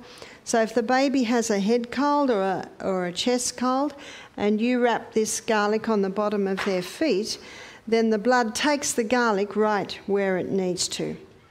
One lady rang me up. She said, Barbara, my second baby is 10 months old and has been pulling at the ear and's got really chesty and head cold and lots of green mucus coming out. She said, I've just gone to the doctor. He's given me a course of antibiotics for the baby. She said, I'm ringing you up because my first child, who is now 5, I took him to the doctor probably every month. He had about 4 or 5 courses of antibiotics every year. She said, he's always sick, he's got all these allergies, and I heard that you raised 6 children without any drugs. Yeah, and they're all still alive. And they're doing it to their children. Michael and I have 21 grandchildren now, so they're all used to all of these ways. So my children grew up with this, so for them, whenever they get sick, it's just the first thing they think of. Anyway, I said to her, is the baby breastfed? She said, yes. I said, is the baby having any food at the moment? She said, he's gone off his food. I said, good, don't give him any food. I said, you can steam up an onion on the stove. If you steam up an onion on the stove, you can steam it or dry bake it. If you boil the onion, some of the healing properties will go into the water. So a whole onion, and you keep the skin on and that end on, it'll hold it together. Steam it till it's soft and then cut it. It'll be very hot. And you pick up the onion in a cloth and you squeeze it and you'll get a little bit of juice out. This is the cooked onion. And that hot onion juice will go into a cold spoon and then be the right temperature, and you can put that in the baby's ear, a bit of the cooked onion juice, and then you can wrap the cloth around the onion and get it just to the temperature that's right and put it on the baby's ear. It's a good idea to do it when the baby's about to have a feed, because the baby will let you to do anything to them when they're having a feed, and then the baby will often fall asleep. And what you've got to make sure is that that poultice is kept warm. You don't want it to chill, so you might put plastic over it. Or I remember when one of my sons had an earache and he fell asleep with the onion, I laid him on the onion. So I had several layers of towel, and I knew that that would keep it warm. I know when I did this to my son, he slept for 2 hours. Do children sleep for 2 hours if they've got an earache? Not usually. It brought incredible relief. I said, do that to the baby, but I said also wrap. So before you do that, while the onion's cooking, do some fine slices of garlic, wrap it over and wrap it on the bottom of the baby's feet. And then when the onion's ready and you get that just the right temperature, put it on the baby's ear, feed the baby, and the baby will sleep. She was so excited because she'd been walking half the night with the baby and the baby slept soundly. She said, "Yeah, I've got pen and paper. Now what else?" I said, "Oh, that'll be enough." She said, "Nothing else?" I said, "No, that should be all right." She said, "What about me? Should I do anything because I'm breastfeeding?" I said, "Oh, you could take a bit of excess vitamin C if you want." She rang me 3 days later, and when I answered the phone, she said, "Wow." She said, "My baby recovered quicker than my other son ever did on the antibiotics." She said, "I'm sold." So it's a pity that a mother has to go through that to find out that there is a much easier way, And I think that it's always a tragedy that someone has to go through a difficult situation before they look at natural ways. And the Bible talks about this. It talks about this in Psalm 119, verse 67. It says, "Before I was afflicted, I went astray, but now I have kept thy word." In other words, before I was sick, before there was anything wrong with me, I did what I want. I ate what I want, I partied all night. But now that I'm sick, now I have decided to learn, well, what should I do? What should I do to keep the body in good working order? So God designed the body with an inbuilt ability to heal itself, and the first lecture certainly showed you that when we look at our absolutely phenomenal immune system. And so it makes sense to me that the best way to bring about a healing response in the body is to work with the body's own healing system. And that's what my daughter did when her whole family got COVID, and she was creating fevers. And yet, isn't it credible, when I was a nurse, if anyone had a fever, we did everything we could to get the fever down. It doesn't make any sense, does it? And then it'd come up again, so we do everything. What you've got to think about is, why is it there? Why has the body created this fever? And it's created the fever for a purpose. And these natural remedies help to work with the body in its healing process. There are some herb teas that can be very helpful too. So when someone's got a cold or a flu or COVID, they can have peppermint tea. Peppermint tea can be very good at clearing the chest. Also ginger tea. We looked at ginger in the flu bomb. Lemongrass tea can be very nice. Or you can even put all of them together. And that helps also with the hydration. What about sinus? What if someone has sinus problems? I used to have terrible sinus problems. Every time I got a cold, I would have a terrible headache from the congestion in my sinus. I discovered the cause of this years later, and there were two causes. One was I was still having dairy products and I had an allergy to dairy. Number two was I wasn't drinking enough water. I was pregnant or breastfeeding non-stop for 14 years, and I used to drink 2, sometimes 3 glasses of water a day. I used to hate travelling because I always got a headache.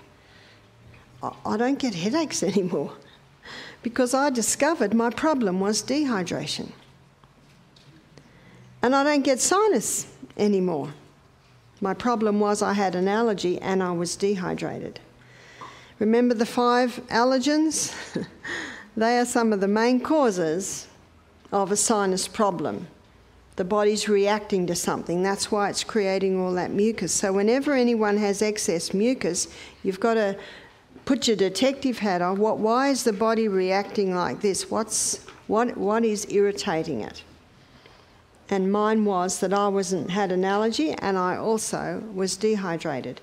We had an ear, nose and throat specialist nurse do our program, and she said, "You wouldn't believe the green slime that we pull out of sinuses." And she said, and all the specialists agree, it's fungus. Fungus up in the sinuses? And then I was reading in one of my books, I've got a book and it's called Clinical Mycology. Mycology is another name for the study of fungus and fungal problems in the body. And I was reading that in the 1990s, a group of scientists in the Mayo Clinic discovered that the number one cause of sinus was fungus up in here. Where does mould and fungus live in our houses? In the dark, moist areas, is that right? Same with the human body. And there's a dark, moist area up in here. But what starts it is the allergy. So when you get that excess mucus sitting around there, then the fungus starts to develop. So what can we do to clear sinus? Because that can be an incredibly painful situation. Stop the 5 allergens. Remember the 5 allergens? Peanuts, dairy, hybridised wheat, your oats and your refined sugar. But it can take a couple of months to see a response there. And then you can start cleaning out the sinuses. So how do we clean them out? There's a herb that's very effective.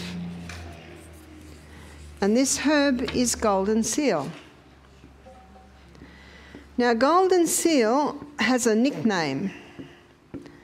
Golden seal is king of tonics to all mucous membranes. And so wherever you've got mucous membrane, the golden seal has a tonic or healing effect. In fact, we give it to people that have urinary tract infections. It comes out in their urine and it can heal there. We give it to people to wash their eyes with if they've got eye problems.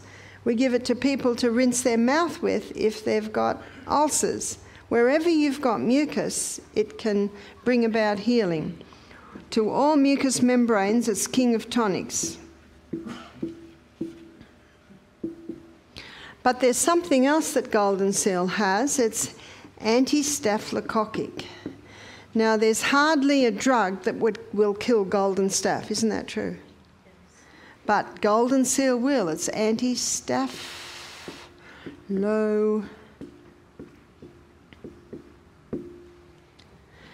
So it's wide range antimicrobial.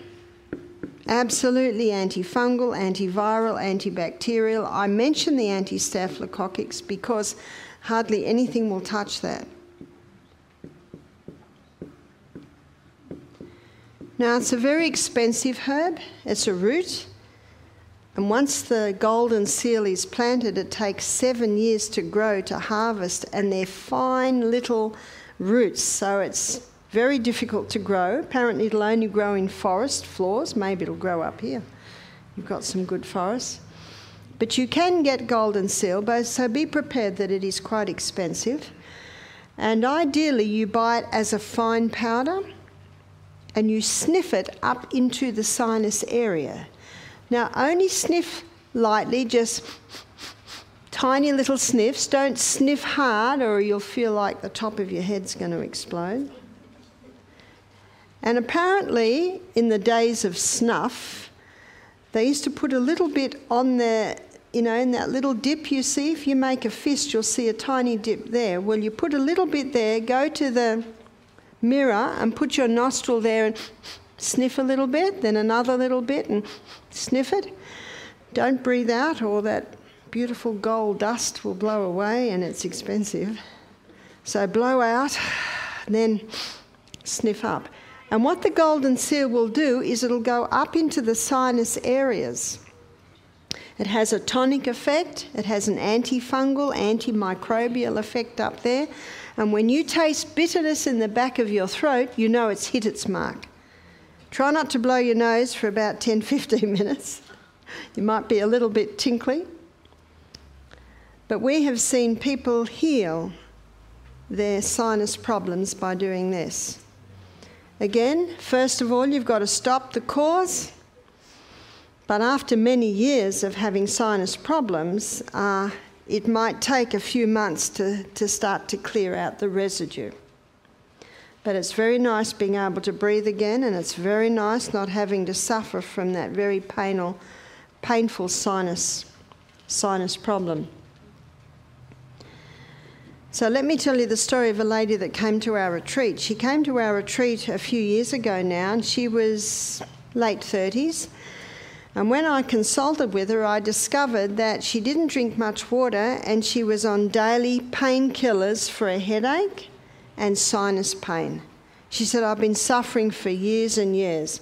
And I discovered that she loved dairy and wheat and peanut butter and all the allergens. So, of course, she didn't have them at the retreat. And we showed her magnificent ways to eat without having to eat these things. And she started to sniff the golden seal. Took a little bit before she mastered the art, but she said to me, how often do I do it? I said, as much as you want. I mean, if you've got sinus pain, you might do it every 2 hours. But if you're working and it's not too bad and you're just in a maintenance program, you might do it every morning, every night, just whatever works for you. A year later, we started a program, and this lovely looking young woman came in, slim, beautifully dressed. She smiled. I smiled back. She said, do you remember me? I said, I'm trying. It was that woman. It was that same woman. She had lost, I'd say easy, 20 pounds. She was smiling. She said, I have some stories for you. She said, I have no more sinus problems. She said, I have not taken a painkiller for a whole year. She said, I am feeling fantastic. She said, stopping those foods, I was a bit hesitant at first because I like them. But she said, I did not want to suffer from that pain anymore. She said, I have not had a headache for a whole year. She said to me, my mother was getting very worried because my mother reckoned I was losing too much weight. She said, I have to tell you, I'm very happy with it. I'm very happy with my size now. But my mother kept saying to me, it can't be healthy. It can't be healthy what you're doing. You should be eating meat to get your protein, and you should be drinking milk to get your calcium. You've heard all of that stuff. Do the elephants drink milk to get their strong bones? No, you'll find all the strongest boned creatures on the planet are all vegetarians. They're getting it from their greens. So she said, I went to the doctor and I had an extensive blood test done, and the doctor came back and he said, I don't know what you're doing, young woman, but this is the healthiest looking blood I have seen for years. So she said to me, I just want to thank you. She said, I just have a new lease on life. But how simple were the simple things that she implemented to bring about that healing condition. So what I wanted to do in this presentation, I wanted to show you some simple treatments that you can do if you get the cold or flu or COVID. I also wanted to assure you that there is no need to fear COVID because most people recover, and they will recover much quicker if they knew these natural treatments. So I'd like to open the floor now for questions.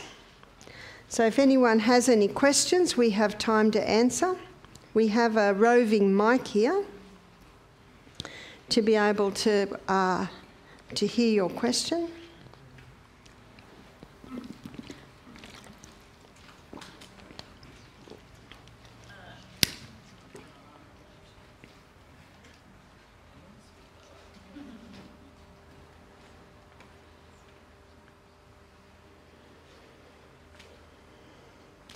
You could say it loudly and I'll repeat it. As far as the golden seal, is Oregon grape comparable? Have you heard any? Oregon grape? Yeah, is that comparable to a golden seal? I'm not familiar with Oregon grape. The question is Oregon grape similar to this? I am not sure. Okay, all right. So I've had a few people say yes, so maybe it is. It's not something I'm familiar with. Cheaper. It's cheaper. Grows wild. Sounds good. So I have allergies when I am, especially doing yard work. Yeah. It'll go, and when it hits me, it'll be a couple of days. I'm down, headaches, Yeah. blowing the nose. Yeah. I'll tell you something interesting about allergies, and I've seen this many times. When people stop the 5 known allergens, their allergy to the pollen goes, their allergy to dust mite goes, their allergy to the cut grass goes. Isn't that interesting? Because they stop the 5 allergens. But remember that it can take a couple of months once it's stopped, so it's worthwhile trying that. Have you also included in your balm grapefruit seed extract? Grapefruit seed extract is very powerful. It's one of the most powerful antifungal ones, and that could be an alternative to the eucalyptus oil. That's true. The other question is, what can you do for your eyes? I remember seeing a video one time where a guy had problems with his eyes, and he went to Mexico, and they put rose petals in the water, and the lady turned it upside down on his eyes, and it helped his eyes out. And I'm noticing it feels like dirt in my eyes, and I put clear eyes in there and a bunch of other stuff, and our eyes are getting kind of, fuzzier. There's a few things you can do for eyes. Here's a tea mix you can do. So we do half a teaspoon of the golden seal, or it sounds like grape Oregon, is that right? And also half a teaspoon of eyebright. Eyebright is a herb that can be used for any eye problems. So you would put 1 cup of boiling water on that and let it cool, and then get a little eye bath and wash the eye with that a couple of times a day. That's an excellent recipe for any eye problem. I've seen people with dry eyes, it's helped with that. I have a question. What can you tell someone when they say to you, oh, well, your immune system, it's not all that it should be, because of sin in the world, because the human race is not as strong as it used to be, and a whole lot of other reasons, and they say, well, the immune system is not functioning the way that it was intended to function. Well, what you've got to remember is that anyone can say anything. And you can also say, well, that's an interesting opinion, but that's not my opinion. And if immune systems aren't functioning properly, you've got to find out why. Because as you've seen by what I've shown you tonight, if you give it the right conditions, it will function very well.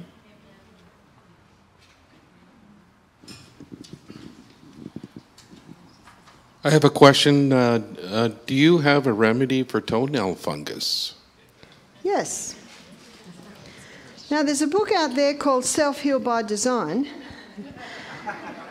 And that book goes through the basic programs that you can put yourself on to help eliminate fungus out of your body, because it is an internal systemic problem.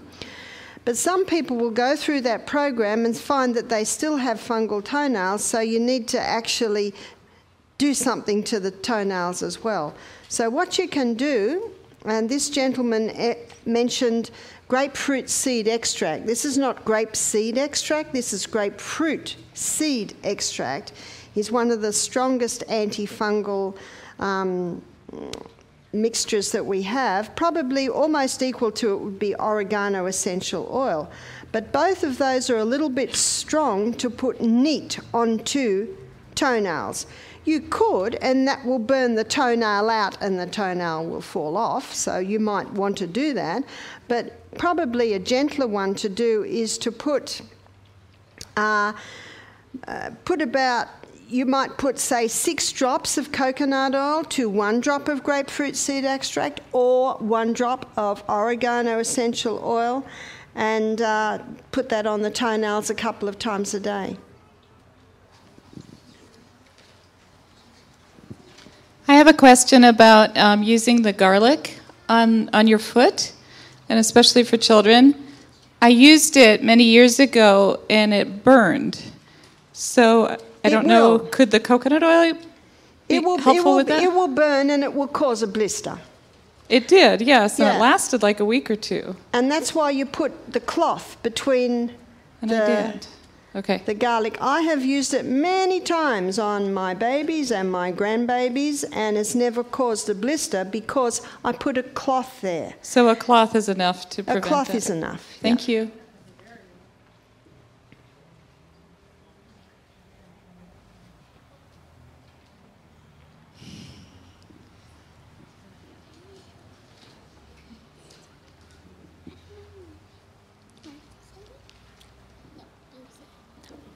We've got a few hands over this way too. Down here. There's a few on the way too. Yeah, my 5-year-old here want me to briefly share his testimony to the onion. And he was born with a cleft lip and palate, and his eustachian tubes was constantly always open. And the doctor told us that he would get a lot of antibiotics because he would get infections in his ear. And so there was another lady who had a daughter who had the same problem, and she was there every week getting antibiotics. And so my wife and I, we decided against doing that, and we decided to take the onion and heat it up, as you were saying, and also squeeze the juice in both ears and lay him on one side one day and the other side the next. And so he never got an infection. Sometimes the food would get in because it was open when he would chew and stuff like that. And when he got a blockage, sometimes he couldn't hear because the blockage would be there. But we put the onion on, and it drew the fluid out, and the fluid was on the paper towel.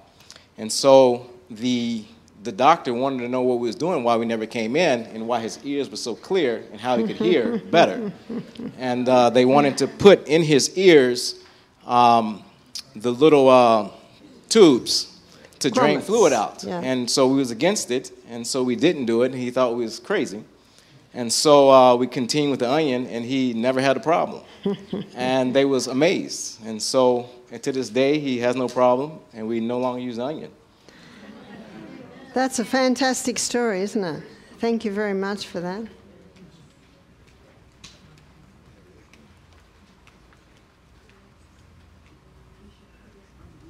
Hello. We went vegan about 2 years ago now, and maybe a year ago, I got a saliva stone in my jaw, and it swells up if I eat.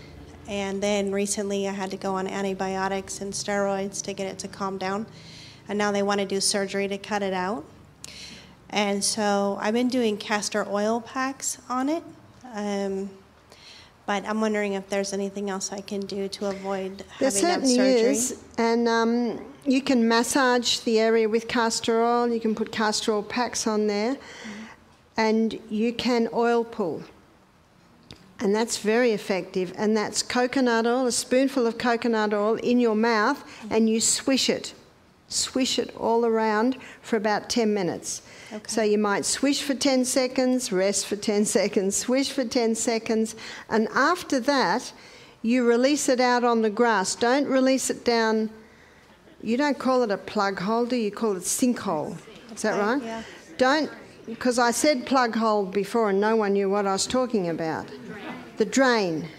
Don't put it down the drain because the coconut oil will go solid and block up your drain. So release it outside and take water with you, rinse your mouth and release that out. In fact, if I was you, I would do that. I would massage castor oil in a couple of times a day on the outside, and I would oil pull about 3 times a day. And you might just find that you'll conquer it by doing that. Okay, so they did a CT scan on it where they inject the, what is it called? The dye, the radioactive dye, so they can see it. So they said it was like 3 millimeters. And I noticed after we had the test done, I felt pretty sick. So is there anything that you can do to like flush that toxin out of your body? Don't have any more antibiotics and don't have any more tests. If you oil pull, that pulls that waste out. So the oil pull will not only have an antibacterial effect in the mouth, the oil pulling will pull waste out of the tongue. It will also pull waste out of the glands and blood vessels under the tongue. Oil pulling's a fantastic way to keep a good environment in your mouth. Yeah. With the use of golden seal on a chronic basis, have you had concerns or seen depression? My understanding is if you use golden seal for 2 weeks, and that may be just the ingestion, that you would have potential for depression. No, never. Never. I have never seen that. In fact, that's a wild claim, isn't it? That golden seal can cause depression. I have never seen that, no. And I also don't know how that could happen. Would you use oil pulling also for cancer in the mouth? Absolutely, Okay. Absolutely. And for cancer in the mouth, I would suggest oil pulling a few times a day, and I would also suggest rinsing with sodium bicarbonate and holding the sodium bicarbonate in the mouth for as long as possible, even just before going to bed, and just release it before you go to sleep. Because cancer loves an acid environment, and sodium bicarbonate alkalizes the environment. How long would you do that?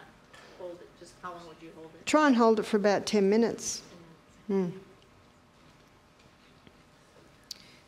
you address mold issues? I have an employee who spent 12 years in a foreign country on missions, and he was exposed to a great deal of mold. So he suffers a lot, and he doesn't understand what to do about it. This is a very serious problem. It's such a serious problem, I've written a book on the subject. And my book addresses that, and it addresses the history of mould. And I'm amazed at how it's something that medicine doesn't want to know about. And I think medicine resists discussing the fungal effect with disease because a lot of medicine's drugs put it into the body. That's what an antibiotic does. And so you'll find my book helpful. If we sell out, my daughter's sending another box, so we should have a few more coming.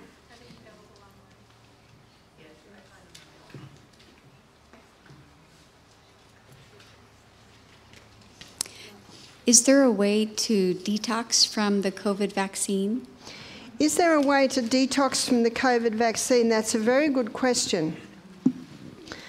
Unfortunately, there is not. And one of the reasons is that the COVID vaccine is not like any vaccine that has ever been made. It does not have FDA approval, even though they claim that it does, because it takes 15 years to go through all the tests to get approval. Now, one of the problems with the COVID vaccine is that it's got a spike protein in it, and that spike protein causes our immune system to attack COVID, but in that process, it disarms our immune system to be able to fight anything else. But also what they're finding is that this spike protein is causing nano-sized clots. And that is something that they didn't expect it to do. In fact, I was listening to a presentation by the man who created this, and he's blowing the whistle on it and saying that this is dangerous, but I'm afraid they're not listening to him. So a nano size is a size that cannot be measured. So these nano-sized clots can get lodged in the brain, so that's a contributing factor to Alzheimer's, and also especially in the lungs. You might have seen, it was in the newspaper probably 6 months ago, where there was something like 15 people in an aged care facility in the Netherlands who were all given the COVID vaccine, and they all died straight away, and it was from this clotting in the lungs. My daughter Jessica is 40, and she rang me distressed a month ago. She said, "Mum, my girlfriend's husband has just died. He was given the COVID vaccine, he got a terrible headache, and he was dead in 24 hours.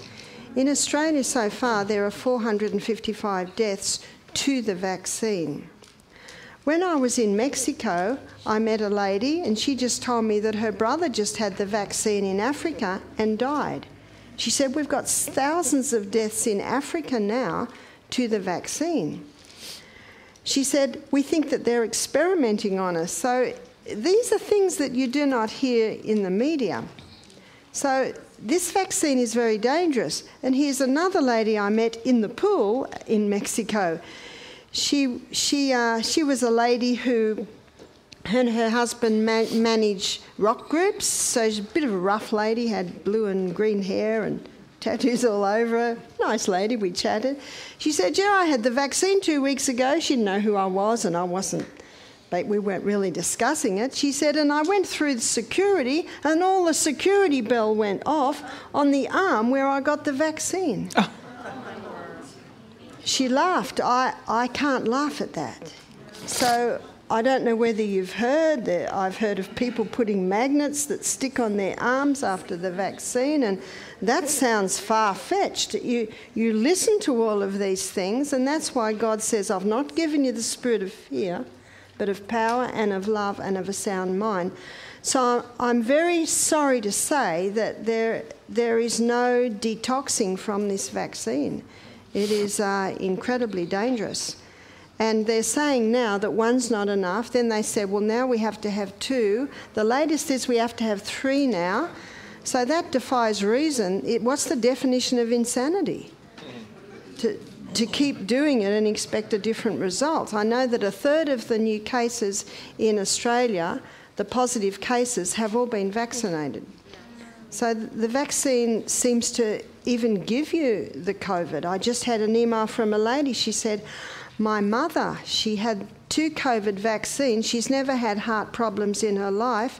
And she said twice a week she's rushed to hospital with heart palpitations since she's had the vaccine. So it seems to have a slightly different effect on different people. And some people have the vaccine and don't appear to have a reaction to it. But these nanoparticles building up in the body, that suggests that there could be major problems in about 3 years in the area of lung disease and in the area of mental disease. So please thank God every day that you live in Idaho, because on top of this, people wearing masks all day, breathing in their own waste, the lungs are going to go down. So Idaho is a nice place to be. This all sounds terrible, and I'm sorry that I can't paint a pretty picture with it. But if they say to me, you cannot go back to Australia unless you're vaccinated, I will not go back to Australia, because this is a very dangerous vaccine. So I take heart when I hear that England has had to scrap the vaccine passport, which was going to be you can't even fly without the vaccine. Let's hope that it stays the way as it is, which is you can only fly if you've had vaccine, if you've got had the vaccine, had COVID, or you have a COVID test. That is the fairest way to do it, if they're going to do it. I prefer that they would scrap the whole lot. But probably to detox, basically keeping the 8 laws of health, and green barley or barley green. You can get barley green powder, you can get super greens, and it's one of the best blood and tissue cleansers there is. So that may help. You can take green barley 3 times a day, and you might find that will help to mop up some of the damage. I was wondering if you've had experience with French green clay with detoxing. With French green clay, with detoxing, I do know that green clay has the ability to pull poisons and waste out of the body. Also, the French green clay can do it, and the bentonite clay can also do it.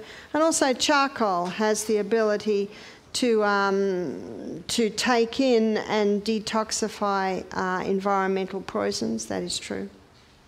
Yes? What do you think the bottom line of this vaccination craze is? Do you think it's depopulation? Do you think it's control? Do you think it's tons of money for pharmaceutical companies, or a combination of all 3?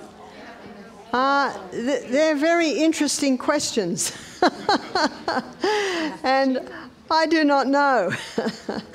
I cannot say. But it just doesn't sound good. And when one looks at what's happening on the planet, one comes to the conclusion that there must be more than meets the eye with this.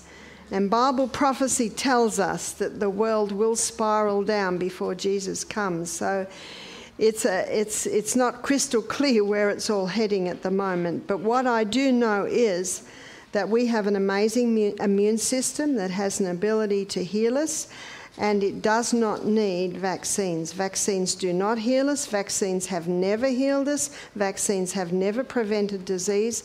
And we are wise, if at all possible, to stay away from the vaccine. I choose not to. And please remember, it is your God-given right to choose what goes into your body.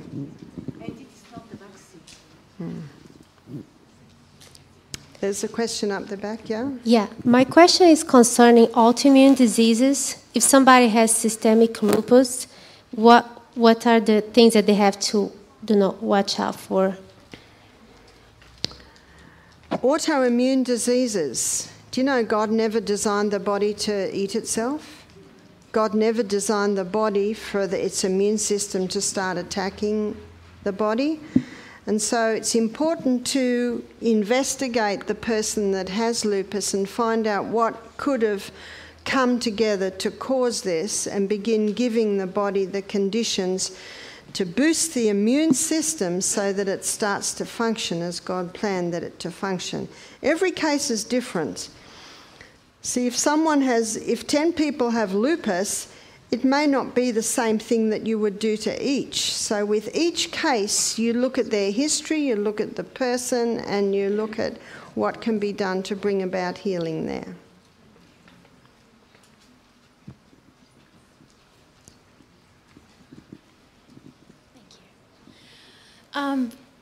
I believe it's clear that people that have been treating their bodies properly, according to God, they may not have to worry about COVID as much, but like you mentioned your son-in-law that has some pre-existing conditions.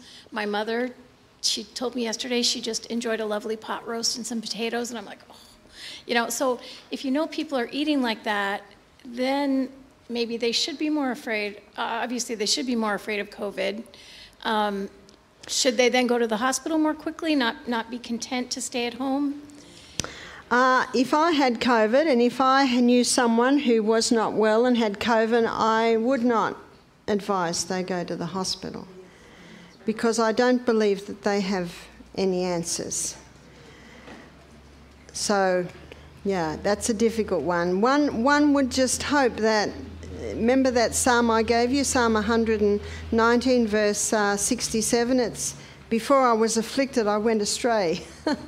Sometimes people don't stop and listen and start giving their body the right conditions until they get sick. But is it too late at that point? You know what I mean? If somebody gets COVID. Well, you've probably heard that it's almost a death sentence to go on the ventilator. Yeah, so I don't know, what are they going to do? If someone gets very sick and wants to go to the hospital, that is their choice. Just as it is my choice not to go, it is their choice to go. I respect everyone's choice, and I so appreciate it when people respect my choice. My question is about last night's lecture, and you stressed how good beans and the legume family is for us. What do you recommend to keep from getting a lot of body gas? It's a very good question. It's a very good question. There's a book called Nourishing Traditions by Sally Fallon, and she looks at the way people used to prepare beans. You know what they did? They soaked them all night. Sometimes they soak them 24 hours and they rinse them about every 8 hours. And then they rinse them very well. Then they brought them to the boil and rinsed them again. You know, when you bring it to the boil and there's all that froth, you're looking at the wind. There it is. What I like to do is I like to put the pot under the tap, put the tap on so the water comes out and let all that froth come away. Let it all come away. So there is a way to prepare beans so that the wind problem is not so much. I saw a lady once cook onions and then carrots and then put the water in and then opened a packet and poured the legumes straight in. And I thought, oh dear, everyone that eats that soup's going to have a lot of trouble. So what do you do when you make a soup? Well, you bring your legumes to the boil in another pot, and then you rinse them and rinse them again, and then you can put them in with your soup. If you find you still have some wind, then you bring it right back till where you don't have wind. Maybe you have a teaspoon of lentils a day. And then as your body handles that, have 2 teaspoons a day. So slowly build up your body to get used to it. What is your thought on ivermectin? What is my thought on ivermectin? Personally, I would not choose to have ivermectin because of the things that I've shown you tonight that can heal the body. But I do hear that in India they're having great results with ivermectin, but I also know that in India they don't drink enough water and they live in filth. So maybe if they drank more water and didn't live in filth, they wouldn't even need ivermectin. But I do acknowledge, appreciate and understand that in some cases they're finding ivermectin helps. I have a question regarding if you got somebody that has a lot of earwax problems and their ear gets pretty stuffed up, what would be a natural remedy for that? Hydrogen peroxide's very good. What you do is you put a teaspoon in boiling water and then you pour the hydrogen peroxide onto the hot spoon and it brings the hydrogen peroxide up to a lukewarm, and then you can pour that in and it fizzes all up. That's a very old remedy. Sometimes people find doing the same with coconut oil. Remember, put the spoon in boiling water, then put the coconut oil on that. It'll melt and warm and put that in. You try different things. Sometimes just being in the shower and just letting the hot water from the shower run into the ears each night and then massaging that area can do it. Somebody asked a question about Idahoans not being able to get vitamin D here in the wintertime and being told that there's no access to vitamin D here. Does the vitamin D from the summer stay in the body through the wintertime, or what are our alternatives other than leaving? The body stores vitamin D very well. And also the sunflower, what does the sunflower follow? Is the sun. So the sunflower seeds have some vitamin D in them. And there is a little bit of sunshine in the winter. You've just got it whenever you see it run out into it. Any other questions? Oh. So if you're wanting to get vitamin D in the sun, how much of your body needs to be exposed, or should you do sunbathing for a little bit in order to get that, full body exposure? Well, even just having the chest and the arms and the face exposed for, 20 minutes a day, you're getting quite good vitamin D.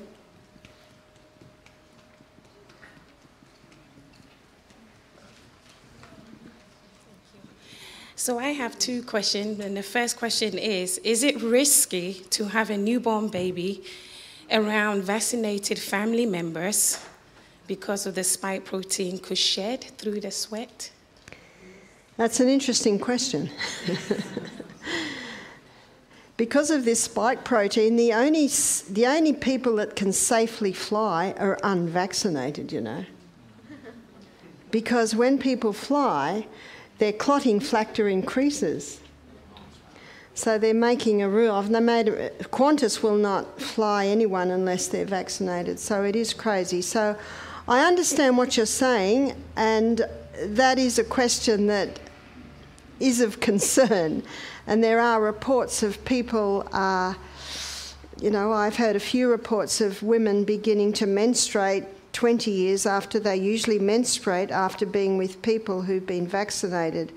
This isn't just the odd story, these are quite a few stories. So, yes, I think that if I was the mother of a newborn baby, I would prefer to keep my baby away from vaccinated people. Yeah, that's a difficult one. Thank you.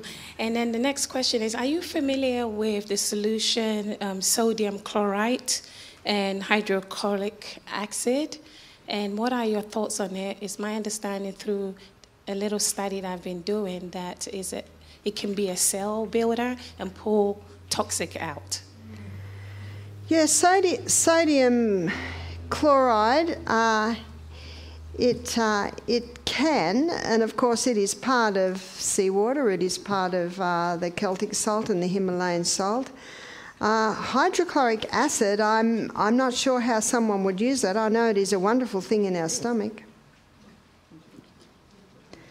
One way to boost hydrochloric acid, I didn't mention this before, it is in my book, is there is an extract from beetroot called betaine hydrochloride. In my book I've got a chapter, it's called The Stomach's Secret Weapon, Hydrochloric Acid. So because I have discovered is such an amazing substance, I have included that in my book. I have a question regarding osteopenia, osteoporosis. I was finding out, have you heard anything about strontium? Roman soldiers and centurions, they tested their bones, they found the graveyard and tested the bones, and it's very high in strontium. So they had good care. So have you heard anything about increasing bone density? I have not heard that, but I do know that people can increase bone density by bone building exercises, and the best is the trampoline. And I do understand that bones are made of 12 minerals and 64 trace minerals, and maybe that's one of the trace minerals that's in there. So that's why your green leafy vegetables and your Celtic and Himalayan salt can certainly help. A lot of people's bones deteriorate because they're taking things that leach calcium and minerals out, which is your tea, your coffees, your alcohols, refined sugars, things like that. What would be good for tinnitus? Aha, tinnitus. We've got to go back to this. What's the cause? All rock singers have it because the loud rock music they're exposed to damage the fine mechanisms in the ear. Men that have used jackhammers, or sometimes men in war who've been exposed to bombs, loud noises, explosives, because those loud noises damage the fine mechanisms in the ear. Another cause of tinnitus can be an allergy. Your eustachian tubes are the tubes that connect your eyes and your ears and your nose and your mouth. So if someone's got sinus problems, that'll often lead to tinnitus because of the blockage in the tube. So stopping the 5 allergens is important. And also even doing the golden seal sniffing will help to clear the airways so that the ears can also help to be a bit freer there. But what I have found, now I don't know if you have cicadas here. Are you familiar with cicadas? Not here. Well, we have just millions at Misty Mountain. Not every summer, but they're loud.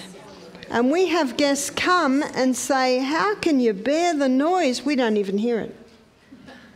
And when they say, how can you bear the cicada noise? Then I hear it. It can be the same with tinnitus. You can concentrate on it and it can sound huge, or you can distract yourself away from it and barely hear it. It's like someone that lives next to a train line. After a while, they don't even hear the trains. So especially if there has been damage in the ear, you know that damage is there, but you can learn to live with tinnitus. One more question about vitamin D. The blue lights for sad disease, can they give you that same UV? Most blue lights are UVA, not UVB. So your UVB is your better and the one that's required to make the vitamin D. One or two more questions, and we've got one over here.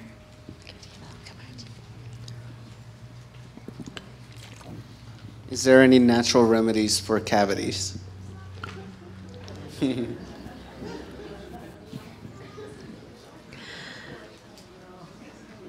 Well, there is a book by Nadine Artemis, and she shows how cavities can be healed because the bone can heal. Now, most people are not prepared to do what you've got to do. Artemis, I think, or Mass, or Artemis, if you get something like that in. Holistic dentistry, I think, or dental is the title of her book. So what most people do, I think, especially with children, is when there's a little mark, they go and have it drilled and filled too soon. But I remember taking my children to the dentist, and she said, "Your children's teeth astonish me." She said, "Most of them have no cavities, and one of them has, but it's actually started to heal itself." One of the biggest causes of cavities, or, in the teeth, is people they're not aware of oral hygiene. So after every meal, you must rinse your mouth and floss your teeth, because there's little bits of food caught between the tooth in that warm environment start to break down. The bacteria and the microbes come and start eating it, and that starts to affect the dentine covering the teeth. Have you ever flossed your teeth and then smelt it? Yeah. So it's actually rotten happening in there. So if people were aware to rinse their mouth, to floss even the little brushes and oil pull a couple of times a day, they would probably find if a mark did come that it possibly will heal. But there's definitely a point where one may need to have visit the dentist. But please don't have root canals, and please don't have mercury fillings put in. My question's related to the eyes. I just wanted you, if you could, review the treatment that you have there. I missed what the GS is. Golden seal. Oh, golden Sorry. seal. Okay. And then the cup of boiling water, you just steep that, and then you strain let it. And then strain it, and then put the drops in. Yeah, and then get a little eye bath and wash. Oh, okay. Wash with it. And then the next thing I wanted to ask really quickly. So, how can you correct? I wear glasses. A lot of people do. How can you recover your eyesight? Well, there's a book called Better Eyesight Without Glasses by Dr. William Bates. Written in the 1950s, he nearly lost his license over writing that book. But he's got some excellent... What's the title again? Better Eyesight Without Glasses by Dr. William Bates. Thank you. So we might make this our last question. Yeah? I have a question regarding what you just said regarding the mercury fillings, and you advise not to get the mercury fillings, but if someone already has some mercury fillings or a substantial number of mercury fillings in their mouth, what would your advice be? Because also they have said that some dentists have said, well, it's dangerous to get mercury fillings removed, especially if the dentist does not have the specialized training to keep the, mercury from spreading or dissipating in the mouth while it's being extracted. So choose your danger. Do you keep them in and keep getting poisoned, or do you take the plunge and get them out? I personally took the plunge and got mine out, but you need to go to a biological dentist. That is true. You need to go to a dentist who's aware of the danger and will put the dam in your mouth and make steps to reduce your exposure to the mercury as much as possible.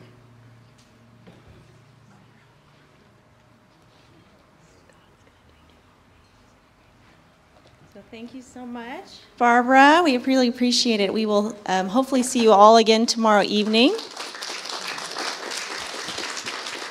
We have tonight, and every night that you attend, there will be a free book. There's also a free book table, but the free feature book is always going to be a health book. So as you leave, you can pick up your free book and one per family, because we're not quite sure we'll have enough if everyone takes one. So just one per family. Also on the bulletins, there is a typo on the time for the Sabbath lecture. It says 5 to 8 p.m., but that's a typo. So when Barbara speaks on Sabbath morning, it's going to be during our Sabbath school and church service starting at 9:30 a.m., and then she'll be speaking till 12 noon on Saturday Sabbath. So let's have a closing prayer. Dear Heavenly Father, Lord, we are so blessed to know that you have created us so wonderfully, that we can have the strength that you give us, that our bodies are made to heal themselves with all the right natural remedies that you provide. And we thank you for this information. We thank you for the wisdom that you're providing. And may you give us the strength that we need in order to implement anything in our lives that we need to change through your strength, because you say in your word that we can do all things through Christ who strengthens us as long as we yield to you every decision we make. And I thank you so much. In Jesus' name I pray. Amen. Thank you.